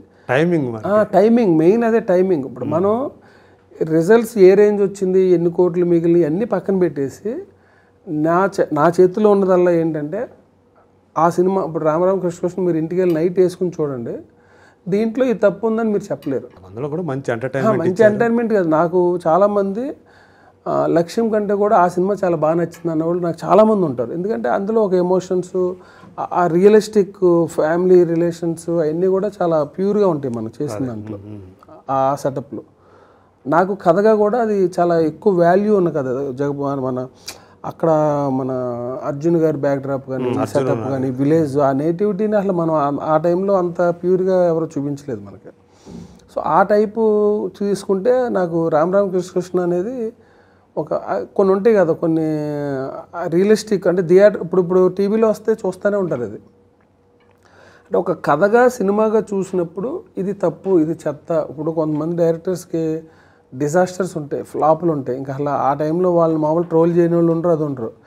ఇప్పుడు మన సినిమాలు చూసుకుంటే ఎప్పుడు నాకు అసలు నెగిటివ్ ప్రచారం కానీ అంటే అదేం ఉండదు. అంటే ఆ సినిమాకి ఏదైనా కొంచెం తగ్గింది పెరిగింది అనేది ఏదైనా కొన్ని ఉంటాయి తప్పితే, అలాగని బ్లాక్ బస్టర్లు వచ్చినప్పుడు మనం వెళ్ళిపోయి 20కి పోయి మాట్లాడేసింది ఉండదు. అంటే స్థితప్రజ్ఞత అంటారు. అంటే ఇప్పుడు మనం పొగడ్తలకి పొగిడిపోతే తిట్టినప్పుడు బాధపడవలసి వస్తూ ఉంటుంది. నేను ఇవన్నిటికి కొంచెం అంత దూరంగా ఉంటాను, అతీతంగా ఉంటాను. ఎందుకంటే పబ్లిసిటీలో అన్నీ కూడా ఇప్పుడు మనకి ఏముంది, ఇప్పుడు మనం లైమ్లైట్లో ఉన్నప్పుడు 10 మంది పిలుస్తారు, వెళ్తాం, చేస్తానని. అంటే కొన్ని టెంపరీగా ఇచ్చే వాల్యూస్ని మనం ఎక్కువ ఫీల్ అయిపోయామంటే, సో నేను ఇవన్నిటికీ అంటే ఎప్పుడు కూడా నేనే కాదు ఎవరైనా సరే మన జీవితంలో మనం అన్ని రకాలుగా కరెక్ట్గా ఉన్నాం లేదా, మనం పర్ఫెక్ట్గా చేస్తున్నాం లేదా, మన ఫ్యామిలీతో కరెక్ట్గా ఉన్నాం లేదా, లేదంటే ఇంకొక వర్క్ కరెక్ట్ ఇది ఇంతవరకు మన సినిమాని మనం ఇష్టపడి కష్టపడి చేస్తున్నాం లేదా, ఇంతవరకే చెప్తే ఫైనల్ రిజల్ట్ అనేది అసలు ఎవరి చేతిలో లేదండి. అసలు అంతే కదా, అసలు ఎవరి చేతిలో లేదు. అసలు అనేక రకాల పరిస్థితులు కలిసి రావాలి. అది కలిసి వచ్చినప్పుడు నెక్స్ట్ రేంజ్కి వెళ్తుంది. ఇప్పుడు ఇది ఉంది, ఇప్పుడు రామబాణం ఉంది, మేమందరం హ్యాపీగా మంచి రిలీజ్ డేట్ దొరికింది. ఈ రోజులో రిలీజ్ డేట్ దొరకటమే కష్టం. May 5th హాలిడేస్ సెటప్, మంచి ఫ్యామిలీ సినిమా. రేపు మనం అనుకున్నది అంతా కనెక్ట్ అయ్యి చాలా బాగుందని అనుకుంటే దీని రిజల్ట్ నెక్స్ట్ రేంజ్కి వెళ్ళిపోతుంది. ఇంకా దాన్ని మనం ఆపేది ఉండదు. అది ఎంత రేంజ్కి అవుతుంది అని అంటే అది మన చేతుల్లో ఉండదు. అది ఇంకా చూసేవాడిని బట్టి ఆ టైంకి మనకు జరుగుతుంది దాన్ని బట్టి ఉంటుంది. అది అంతే. సో దాన్ని బట్టి అది కూడా మీకు సాటిస్ఫై ఇచ్చిన సినిమా 100%. అంటే కొన్ని సినిమాలకు ముందుగా ఎక్కువ చెప్పలేం కానీ, బట్ ఈ సినిమాకి నేను నా సినిమా అవుట్పుట్ చూశాను. మిక్కీ జే మేయర్ ఎక్స్ట్రాడినరీ మ్యూజిక్ ఇచ్చాడు ఆయన. అంటే ఒక ఆర్ఆర్ ఫస్ట్ టైము ఆయన సెంటిమెంట్ ఎమోషన్స్ చాలా బాగా పండిస్తాడు, అలాగే యాక్షన్స్ కూడా బాగా చేస్తాడు. కానీ ఈ సినిమాలో ఎక్కడైతే ఫ్యామిలీ ఎమోషన్స్ ఉన్నాయో, ఆ బ్రదర్హుడ్ ఎమోషన్స్, ఆ ఫ్యామిలీ ఎమోషన్స్ అవి ఉన్నాయో, అవన్నీ విత్ ఆర్ఆర్ చూస్తున్నప్పుడు నిజంగా కొంచెం హృదయాన్ని అత్తుకునేలా ఉంటాయి సీన్స్. యాక్చువల్గా మిక్కీ ఇప్పుడు దాకా చేసినట్లు ఎక్కువ లైటర్ వీన్ ఫిల్మ్స్ ఎక్కువ తను చేశాడు, out and out action films చేయలేదు. ఈ సినిమా తనకి కొత్త సినిమా అవుతుంది. అంటే ఇప్పుడు మీకు సాంగ్స్ రిలీజ్ అయినాయి మొన్న, దర్వైరా కానీ ఐఫోన్ కానీ, రెండు డిఫరెంట్ సాంగ్లు, బట్ ఎక్స్ట్రాడినరీగా ఉన్నాయి. సో అట్లాగా ఆయన అన్ని ఎమోషన్స్ని బాగా పండించాడు. But with RR cinema next రేంజ్లో ఉంటుంది చూసినప్పుడు. అంటే ఫ్యామిలీస్ ఇన్వాల్వ్ అయ్యి ఆ చిన్న అలాగా ఒక కళ్ళంట నీళ్లు అక్కడ వస్తున్నట్టు అలాంటి ఎమోషన్స్తో చూసే సీన్లు చాలా ఉన్నాయి దీంట్లో. ఇంత మామూలు ఫ్యామిలీస్ ఇవన్నీ మీరు లక్షణం చూసుకుంటే మీ సినిమాలో యాక్షన్కి ఎంత ఇంపార్టెన్స్ ఇస్తారో ఫ్యామిలీ వాల్యూస్ని కూడా చూపిస్తూ ఉంటారు. మీరు అంటే మీకు వచ్చినటువంటి బ్యాక్గ్రౌండ్ నిజ జీవితంలో ఇలాంటివన్నీ ఎక్కువ పాటిస్తుంటారా మీరు? అంటే ఫ్యామిలీ ఎమోషన్స్ని మనం అంటే నేను యాక్చువల్గా కొంచెం ఫ్యామిలీ పర్సన్ అసలు. అంటే నాకు మదరు, ఫాదరు, అలాగే అన్నయ్య, చెల్లి ఉన్నారు. సో మా నాన్నగారు కూడా చిన్నప్పటి నుంచి ఉమ్మడి ఫ్యామిలీ అనే కాన్సెప్ట్. మా చిన్నాన్నగారు మేమంతా కూడా ఆల్మోస్ట్ చాలా సంవత్సరాలు అందరూ కలిసి ఉండటం. అది కూడా పురుషోత్తపట్నం ఊర్లో. సో ఆ ఉమ్మడి ఫ్యామిలీ అందరూ కూడా. అలాగే మన కాశీ గారు ఉన్నారు కదా, ఆయన మా మేనత్త గారు అబ్బాయి. కాశీ గారు మా నాన్నగారు వాళ్ళ అక్కారు అబ్బాయి కాశీ. అవునా? ఓకే. సో వాళ్ళది కానీ మేము అన్నయ్య అంటాం చిన్నప్పటి నుంచి ఒకే ఏరియాలో ఉండటం వల్ల. ఆయన వాళ్ళ మదరు, మా నాన్నగారు, అక్క, తమ్ముళ్ళు అవుతారు. సో అట్లా అందరూ ఒక చిన్న హోమ్లీ వాతావరణంలోనే పెరిగాం మనం. దానికి తగ్గట్టుగా ఈ ఎమోషన్స్ అన్నీ కూడా మనకి ఎక్కువ. ఇప్పుడు అలాగే ఇప్పుడు నేను కూడా ఈవినింగ్ తొందరగా వర్క్ అయిపోతే ఇంటికి వెళ్ళిపోవడం, అంటే వైఫ్, పిల్లలు. సో ఇట్లాగే తప్పితే మనకి అంటే ఆ ఫ్యామిలీ ఎమోషన్స్ ఎక్కువ ఉంటాయి మనకి. సో దాన్ని మనం అనుకోకుండా రిఫ్లెక్ట్ అవుతూ ఉంటాయి. బట్ అలాగనే యాజ్ ఎ మేకర్ నేను దీన్ని అంటే ఒకటే చెయ్యాలని ఏముండదు. ఇప్పుడు మన జానర్స్ మారి కొలిది వెళ్ళిపోతూ ఉంటాయి సెటప్స్. ఇప్పుడు నేను నెక్స్ట్ ఒక జానర్లో ప్లాన్ చేస్తున్నా, ఓన్లీ యాక్షన్ ఉంటుంది, pure action. Next film. Okay. అలాగే ఒక పొలిటికల్ కట్ చేసా, అది ఇంక సెన్సేషనల్ అవుతుంది ఆ కథ. ఓకే. కంటెంట్ వైజ్ కానీ ఇంకోటి కానీ అసలు స్టోరీస్. ఓకే. ఒకటేమో అవుట్ అండ్ అవుట్ యాక్షన్, ఒకటి పొలిటికల్ యాక్షన్ అనేది. ఇంకా అది ఒక ఫ్రాంచైజీ లాగా చేద్దామని, చాలా పెద్ద యాక్షన్ సినిమా అది. హీరోని అనుకున్నారా? జరుగుతున్నాయి డిస్కషన్స్, ఆల్రెడీ ఒక మీటింగ్లు కూడా జరుగుతున్నాయి. బట్ పొలిటికల్ కథ అయితే స్టారే ఉంటాడా, పెద్ద స్టారే ఉంటాడా, లేకపోతే డిపెండ్స్. అంటే అది ఎవరైనా చేయొచ్చు. అంటే ఇప్పుడు దాకా మీరు అంటే బాలకృష్ణ గారితో తప్ప ఇంకెవరితోటి స్టార్ తోటి చేయలేదు కదా, పెద్ద స్టార్ తో. కలవట్లేదు, కుదరాలి అంతే. ఇప్పుడు అప్పుడెప్పుడో జూనియర్ ఎన్టీఆర్తో అన్నారు. అవును, అది మిస్ అయింది. అదొక పెద్ద స్టోరీ. ఆల్రెడీ రీసెంట్గా ఎక్కడో మాట్లాడాం మనం. అంటే ఎలా ఉంటుందంటే ఇప్పుడు అంటే తర్వాత కూడా ఎందుకు కుదరలేదు అంటే కుదరటం. ఇప్పుడు మన ఇద్దరమే మాట్లాడుకుందాం. ఇప్పుడు నా దగ్గర ఒక ఎక్స్ట్రాడినరీ కథ ఉంది. ఆ కథ వినగానే ఏ హీరో అయినా అసలు నెంబర్ 1గా ఓకే చేసేస్తాడు అని అనుకుందాం. మనకి ఏమైపోతుంది పరిస్థితులు అంటే, ఇప్పుడు May 5th సినిమా రిలీజ్ అయింది. మేలో నేను వెళ్ళి ఒక హీరోని కలవాలి. ఒకసారి మీరు అన్న హీరోలు చూస్తే అందరూ 2-3 సినిమాలు లాక్ అయిపోయి కమిట్ అయిపోయి ఉంటారు.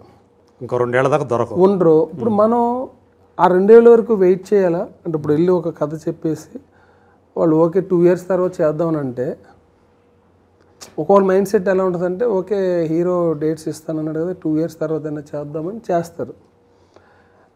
కన్ఫర్మ్గా చేద్దామని అంటే ఇది ఉంటుంది కదా మనకి. ఇప్పుడు మనం వెళ్తాము, అదే టైంకి ఇంకొకళ్ళు ఎవరైనా సార్ ఒక 2-3 monthsలో ఉంటుంది మనకి.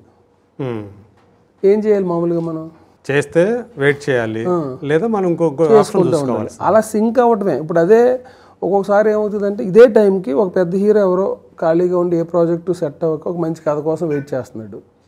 అప్పుడు మనది సింక్ అయింది అంటే టక్ మన ఇది అవుతుంది.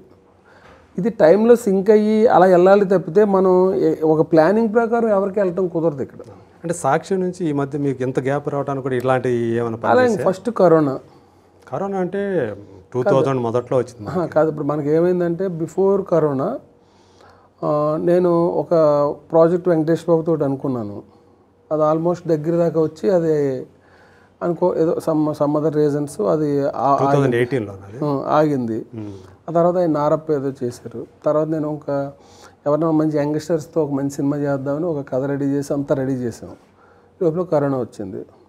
ఆఫ్టర్ కరోనా కన్ఫ్యూజ్ అయిపోయాం అందరం. అంటే ఏమైంది అంటే, ఇలాంటి యంగ్స్టర్స్ చిన్నోళ్ళతో చూస్తారా ఇప్పుడు ఈ టైంలో, పెద్ద స్టార్స్కి ఎవరు రావట్లేదు, ఈ కాన్సెప్ట్ చూస్తారని మళ్ళీ దాని మీద ఒక చిన్న డిస్కషన్, ఆ డౌట్ అయింది. సో అట్లా ఈ కన్ఫ్యూజన్స్లో ఈ లోపల గోపిచంద్ గారు నేను అనుకున్నా కూడా వెంటనే మొదలు పెట్టలేం కదా. అప్పుడు ఓకే అయిన వెంటనే తన కమిట్మెంట్ ఉంటుంది, ఈ లోపల కథ రెడీ అవ్వాలి, ఆ కమిట్మెంట్స్.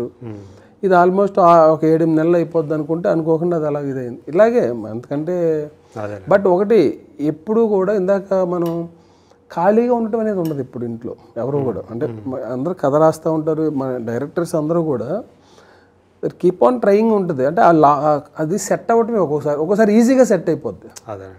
ఇప్పుడు మన సినిమా ఈ టైంకి మనం ఎవరో పెద్ద హీరో ఏదో ప్రాజెక్టు ఆల్రెడీ అనుకుంటున్నవాడు సడన్గా అది ఏదో డిస్కనెక్ట్ అయ్యి ఖాళీ అయిపోయినాయి, డేట్స్ రెడీగా ఉన్నాయి.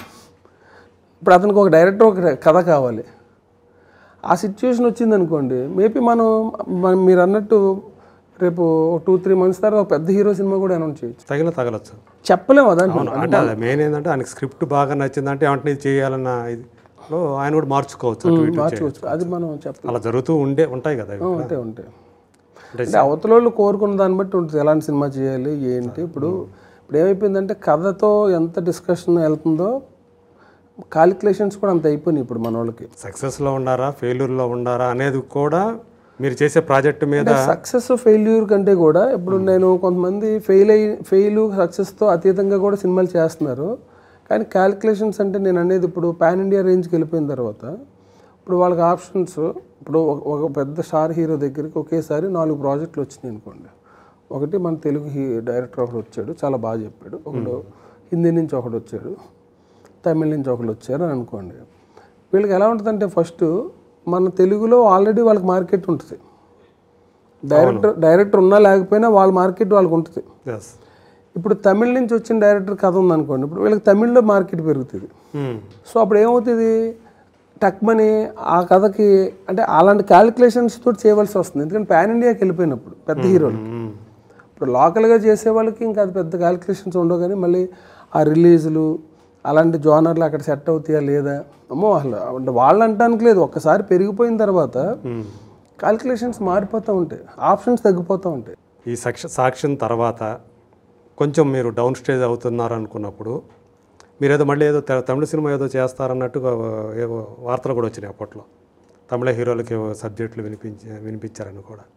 సో అంటే అప్పుడు శ్రీవాస్ని తెలుగు హీరోలు తెలుగు స్టైల్ ఎవరు పట్టించుకోవట్లేదు. అంత న్యూసెన్స్. నేను తమిళకి ఎప్పుడు వెళ్తే సాక్ష్యం అప్పుడు వెళ్ళాను అంతే. తర్వాత అదే విషయాల కోసం వెళ్ళటమే అది ఎప్పుడు సాక్ష్యం అప్పుడు. అది దాని తర్వాత మళ్ళీ ఎప్పుడు వెళ్ళలేదు. అంటే ఇది మీరు లెక్క వేసుకుంటే ఇది శ్రీవాస్ ఒక్కడి జీవితంలో జరగదండి. ఆల్ డైరెక్టర్స్ కెరీర్ మీరు నోట్ చేసుకుంటే అంటే తెలియక ప్రాసెస్ అంటారు దీన్ని. ఇప్పుడు ఒక డైరెక్టర్ని తీసుకుని ఒక సూపర్ హిట్ కొట్టిన డైరెక్టర్ కూడా 3 ఏళ్ళు ఖాళీగా తిరుగుతుంటాడు ఫిల్మ్ నగర్లో.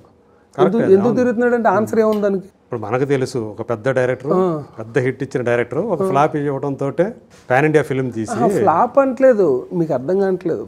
హిట్ ఇచ్చినోడు కూడా ఖాళీగా తిరుగుతుంటాడు. ఎందుకు తిరుగుతున్నాడు అంటే దానికి ఆన్సర్ ఉండదు. ఎందుకంటే కాంబినేషన్ సెట్ అవ్వు. ఇప్పుడు చాలా పెద్ద హిట్ ఇచ్చి ఆల్రెడీ ఉన్నవాళ్ళు కూడా 3 ఏళ్ళు 4 ఏళ్ళు వాళ్ళకి ఒక్కోసారి సెట్ అవ్వు. ఎందుకనే తెలియదు మనకి. ఎందుకు తెలియదు అంటే అదే కాంబినేషన్ సెట్ అవటం. కాంబినేషన్ సెట్ అవటం. ఇప్పుడు ఎవరిని పెట్టేది పరిస్థితులు అలా తీసుకెళ్తూ ఉంటే అంతే తప్పితే అదేదో ఒక కొలమానంగా ఏమండి. ఇప్పుడు ప్రతి ఓడు ఆడవాడు పనుల్లో అనుకున్న స్పీడ్లో వెళ్తాడు, కొంచెం స్లో అవుతుంటాడు. అది పొలిటీషియన్ అయినా రియల్ ఎస్టేట్ అయినా ఏదైనా చేస్తారు. కాకపోతే ఏంటంటే సినిమా వాళ్ళ మీద అందరి కళ్ళు అలా ఉంటాయి కాబట్టి వీడేం చేస్తాడు అని అంటారు కాబట్టి ఎక్కువ కాన్షియస్ అవుతారు. ఇది నేను ఎలా తీసుకుంటానంటే ఇది ప్రతి వాడి లైఫ్లో జరిగేదే. ఇది ఇప్పుడు ఒక బిల్డర్ ఉంటాడు, ఒక వెంచర్ తప్పమని వేసేస్తాడు, రెండో వెంచర్ అడ్వాన్స్ ఇవ్వగానే ఎవడో కోర్టులోకి వేసేస్తాడు. ఆడ పని ఏం చేయలేడు, ఆడ దగ్గర డబ్బు ఉంటుంది, ఏం చేయలేడు. అలాగా కొంతమంది పొలిటీషియన్స్ ఉంటారు, సడన్గా అప్పటి వరకు ఉన్నవాడికి సడన్గా ఆడికి సీట్ ఇవ్వలేదు అంటారు. వాడేదో అంటే ఇదంతా గేమ్లో వెరీ కామన్గా జరిగే విషయాలే. ఇదేదో ఒకటి అనేది కాదు అక్కడ. కాకపోతే ఏంటంటే మన మీడియాకి ఎక్కువ ఫోకస్ ఉంటాం కాబట్టి ఆ డైరెక్టర్ ఏం చేస్తున్నాడు, హీరో ఏం చేస్తున్నాడు, హీరోయిన్ ఏం చేస్తుంది, ఇదంతా ఎక్కువ ఉంటుంది కాబట్టి కాన్షియస్ తప్పితే గాసిప్పులు ఎక్కువ. ఇదంతా గేమ్ అండి. ఇది మామూలు జనరల్గా ప్రతి దగ్గర జరిగే ఒక న్యాచురల్ ఫ్లో. ఇదంతే. కాస్త గ్యాప్ వచ్చిందంటే రకరకాల. ఎందుకంటే మీకు కూడా కావాలి కదా మ్యాటర్. మీ TeluguOne ఉంది, మేత కావాలి కదా. మరి మేత కావాలి కదా. ఇప్పుడు ఒకప్పుడు ఏంటి, ఒక రోజుకి సాయంత్రం 1 గంట న్యూస్ ఛానల్స్ చెప్పేవారు 5-6. మహా అయితే ఒక 50 న్యూస్లు ఉంటే సరిపోయేది అందరికీ మేత. ఇప్పుడు ఎంతమంది వచ్చాం మనం మొత్తం వెబ్సైట్లు కానీ సెటప్లు కానీ. మనకి ఎన్ని న్యూస్లు కావాలి, నిరంతరం అన్ని న్యూస్లు జనరేట్ అవ్వగా జనరేట్ చేసుకోవాలి మీరు. ఏదైనా ఒక చోట అయితే అయినా రాస్తారు, అవన్నీ జనరేట్ చేస్తారు. మీరని కాదు జనరల్గా చెప్తున్నా. అంటే ఇన్ని వెబ్సైట్లు వచ్చేసిన తర్వాత అంటే టైం వచ్చింది కాబట్టి చెప్తున్నా. TeluguOne గురించి అని కాదు, మెయిన్ స్ట్రీమ్లో కూడా ఇప్పుడు ఛానల్స్ పెరిగిపోయినాయి, అన్నీ పెరిగిపోయినాయి. ఏదో ఒక న్యూస్ ఉండాలి కదా హ్యాపెనింగ్ అని మనకి మాట్లాడుకోవడానికి. ఇప్పుడు నిన్నటి న్యూస్ అలా ఉంచితే ఎవడైనా చూస్తాడా ఆ వెబ్సైట్? అదే ఇప్పుడు వస్తుంది కదా. గోపిచంద్ శ్రీవాస్ కాంబినేషన్లో 2 పెద్ద హిట్లు వచ్చినాయి. 3వ సినిమా హ్యాట్రిక్ హిట్ కొడతారా లేకపోతే ఢమాల్ మంటదా, ఈ టైప్లో ఉంటుంది వస్తుంది వాళ్ళ ఆనందం అది.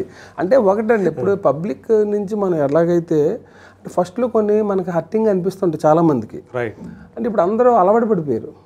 అంటే అంటే ఏ రేంజ్కి వెళ్ళిపోయారు అంటే జనాలు, మేము కూడా అది పట్టించుకోకుండా ఏ స్టేజ్కి వెళ్ళిపోయామంటే అది మీకు కూడా ఇన్ఫర్మేషన్ ఇచ్చేది.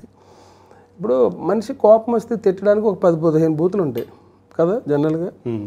మనం ఎప్పుడు అవి బయట వినేవాళ్ళం, టీవీలోనూ వీటిలో వినేవాళ్ళం కాదు. కరెక్టే. పొలిటికల్ కావచ్చు, ఇంకోటి అవ్వచ్చు. అవన్నీ వినేసాక దానికి మించి ఇంకేముంటుంది, ఇంకా ఆ స్థితికి తెచ్చేసారు అందరినీ. సో దానివల్ల ఏమైందంటే ఈ గాసిప్లకు వాడు ఏదో అనుకుంటున్నాడు, అసలు వీటికి అసలు వాల్యూ లేదండి ఇంక ఇప్పుడు అసలు. స్పందించడం మానేసి ఎందుకంటే స్పందించి అయిపోయింది ఇంకా. ఇప్పుడు ఎక్స్ట్రీమ్ కోపం వస్తే తిట్టేది బూతులు 4 ఉంటాయండి. ఆడు మీడియా ముందుకు వచ్చి ఆ 4 తిట్టేశాడు. ఆ నెక్స్ట్ ఇంకొక ఇంటర్వ్యూ పెట్టాడు, ఇంకేం తిడతాడు.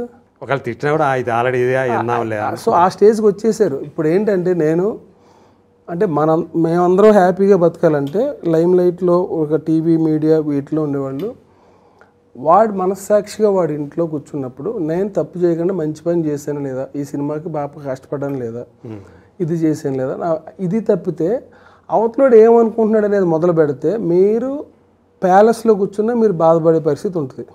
కరెక్టే. అది మనకు అనవసరం. రియాక్షన్కి మనం తీసుకోవడం మొదలుపెట్టామంటే అన్నిటికీ రియాక్ట్ అయితే కొంతమంది పాపం మనకు బాగా క్లోజ్ ఫ్రెండ్స్ అమ్మాయిలు కొంతమంది ఫీల్ అయిపోయి ఏడుస్తూ అలాంటివి పెడుతుంటారు, అది ఎమోషనల్ అయిపోయి. అంటే ఎంత పవర్ అయిపోయిందంటే మీడియాకి, పవర్ అంటే మనం పవర్ ఇస్తున్నాం వాళ్ళకి, అవతలకి. మన ఇంట్లో మనం కూర్చుంటే ఎక్కడో ఉన్నోడు ఏడిపిస్తాడు కామెంట్ తోటి, అవునా? కరెక్టే. తీసుకోకపోతే మీరు పట్టించుకున్నారంటే వరుస ఇంకా కంటిన్యూ అవుతుంది, దానికి అంతం ఉంటుంది అసలు. సో నేను అందరికీ, నా ఫ్రెండ్స్కి, నా కొలీగ్స్కి, నాతో ట్రావెల్ అయ్యే హీరోయిన్ అందరికీ చెప్పేది అంతే, ఈ గాసిప్లకి, ఈ టీవీల్లోనూ లేదా న్యూస్ల్లోనూ లేదా వెబ్సైట్లో వచ్చే వీటికి అస్సలు ఇంపార్టెన్స్ ఇవ్వద్దు. ఇచ్చారంటే మీరు జీవితాంతం మనశ్శాంతిగా ఉండలేరు. ఆ కామెంట్లు కానీ ఏవి కూడా వినండి, వదిలేండి, అంతే అయిపోయింది. సో మీరు ఇప్పుడు డైరెక్టర్గా శ్రీవాస్ అంటే ఒక పేరు ఉంది మీకు. మీ ఇంట్లో వాళ్ళు, మీ పిల్లలు ఎవరన్నా ఇదే రంగంలోకి వచ్చే మిమ్మల్ని ఇన్స్పిరేషన్గా తీసుకుని వచ్చే ఇది ఉందా? సరే, అడిగారు కాబట్టి చెప్తాను. యాక్చువల్లీ మా మిస్సెస్ పేరు లక్ష్మి. తను అంటే వెరీ ట్రెడిషనల్గా అసలు బయట మొన్న ఏదో ఇంటర్వ్యూ అడిగితే మన సురేష్ కొండేటి ఏది మీ ఇద్దరిది అడిగాడు? మా ఇద్దరిది అడిగాడు. అదే ఇది అలా మొదలైంది చేస్తున్నారు కదా, అడిగితే తను రాదే బాబు అసలు, తను ఎప్పుడు బయటికే రాదు, తను అసలు రాదు అసలు బయటికి అని అంటే, భయ్యా లేదు భయ్యా నేను మాట్లాడతానని చెప్పని ఫోన్ ఇస్తే మాట్లాడాడు. రెండమ్మ ఏమీ చేయొద్దు, అక్కడికి వచ్చి కూర్చుంటే చాలు, నేను రానండి ప్లీజ్ అండి ఏమనుకోవద్దండి అని చెప్పి. సో తను వెరీ ట్రెడిషనల్, తన పని తను చేసుకుంటుంది. అంటే ఇంక నాకు ఎప్పుడైతే సపోర్టివ్ అంటే ఇంక తనే. అదే అంటే మీరు ఇంటికి వెళితే అంటే నాకనే కాదు, అంటే సమయం వచ్చింది కాబట్టి మీరు అడిగారు కాబట్టి చెప్తున్నా, ఎనీ పర్సన్ వాళ్ళ లైఫ్లో వాళ్ళ కెరియర్లో కానీ up and downs, Chandrababu Naidu గారి దగ్గర నుంచి మన వాళ్ళందరికీ ఉంటారు కదా, అంటే ఎవరికైనా సరే అప్పులు వస్తాయి, డౌన్లు వస్తాయి, అన్నీ వస్తాయి కదా. ప్రపంచం అంతా మనకి ఎలా అనిపించినా కూడా మనకి ఎప్పుడు శక్తి వస్తుందంటే ఆ శక్తిని ఎవడు గుర్తించడు. మనం ఇంటికి వెళ్ళినప్పుడు మనకున్న ఈ పోరాటానికి వాళ్ళు ఇచ్చే సపోర్ట్ ఉంటుంది కదా, ఆ సపోర్టే మనందరూ బయట అడవుడిగా తిరగడానికి దానికి వాల్యూ తక్కువ ఇస్తారు. సో లేడీస్లో ఉన్న శక్తి ఏంటంటే మనం ఏదైతే బయటకు వచ్చి మనం ఎంతైతే బయట పవర్ఫుల్గా ఉన్నామో మనకి మూలమైన శక్తి వాళ్ళ దగ్గర నుంచే వస్తుంది. చాలామంది అది గుర్తించరు. నేను మా వైఫ్ లక్ష్మికి అయితే మాత్రం 100కి 1000 మార్క్స్ వేస్తాను. అంటే ఇంకా అలాంటి అండర్స్టాండింగ్ పర్సన్. లక్కీగా ఏంటంటే తను కూడా స్పిరిచువల్, బాగా భక్తి ఎక్కువ, చాలా పూజలు చేస్తూ ఉంటుంది. అంటే పూజలు అంటే ఒక డిఫరెంట్గా ఒక చాలా స్పిరిచువల్గా ఉంటుంది. అంటే ఇవన్నీ it's a part of the game అన్నట్టే ఉంటుంది. విపరీతమైన ఇప్పుడు అంటే నేను అదే అంటాను, సడన్గా ఏదో డబ్బులు వచ్చేసి నేను ఆనందపడిపోవడం, డబ్బులు టైటం నేను అదేం ఉండదు అసలు. ఇది ఒక లైఫ్ అంతే. తన పిల్లలు ఇది సతప్పు హ్యాపీగా ఉంటుంది. సో తను బాగా సపోర్టివ్. నెక్స్ట్ నాకు ఒక కొడుకు కూతురు. నా కొడుకు పేరు ఈశా. ఈశ్వరులోంచి ఈశా అని పెట్టా. వాడిప్పుడు 8th వచ్చాడు. మా కూతురు పేరేమో వేదాశ్వ. సో ఆ రకమైన పేర్లు పెట్టారు, వేదాశ్వ. సో అభిరుచికి తగ్గ పేర్లు. ఆ పాప ఇద్దరు కూడా ఇక్కడే చూద్దాం. అంటే వాడికి మాత్రం చాలా ఇంట్రెస్ట్ ఉంది సినిమాలంటే.